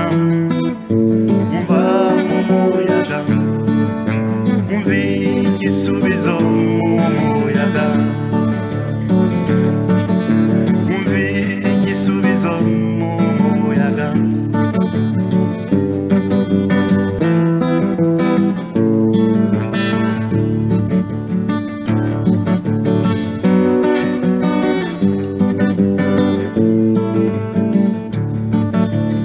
ubucakara uburetwa ingoyi bizacika ryari ku isi amagereza n'amazu y'imbohe bizafungwa ryari burundu ikinyoma n'iki ukuri n'ukwande mu mitego ya kamere umva nshuti mwana umva mu muyaga umva igisubizo mu muyaga umva igisubizo mu muyaga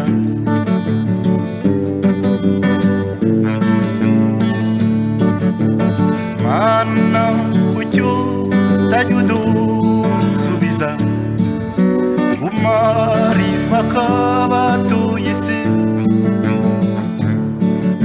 ko mbona amadini atabarika urukundo rwo ruzava he azagomba sa marira nganiki wabandamaraye bakanguke umva nshuti mwana umva mu muyaga umva igisubizo mu muyaga umva igisubizo mu muyaga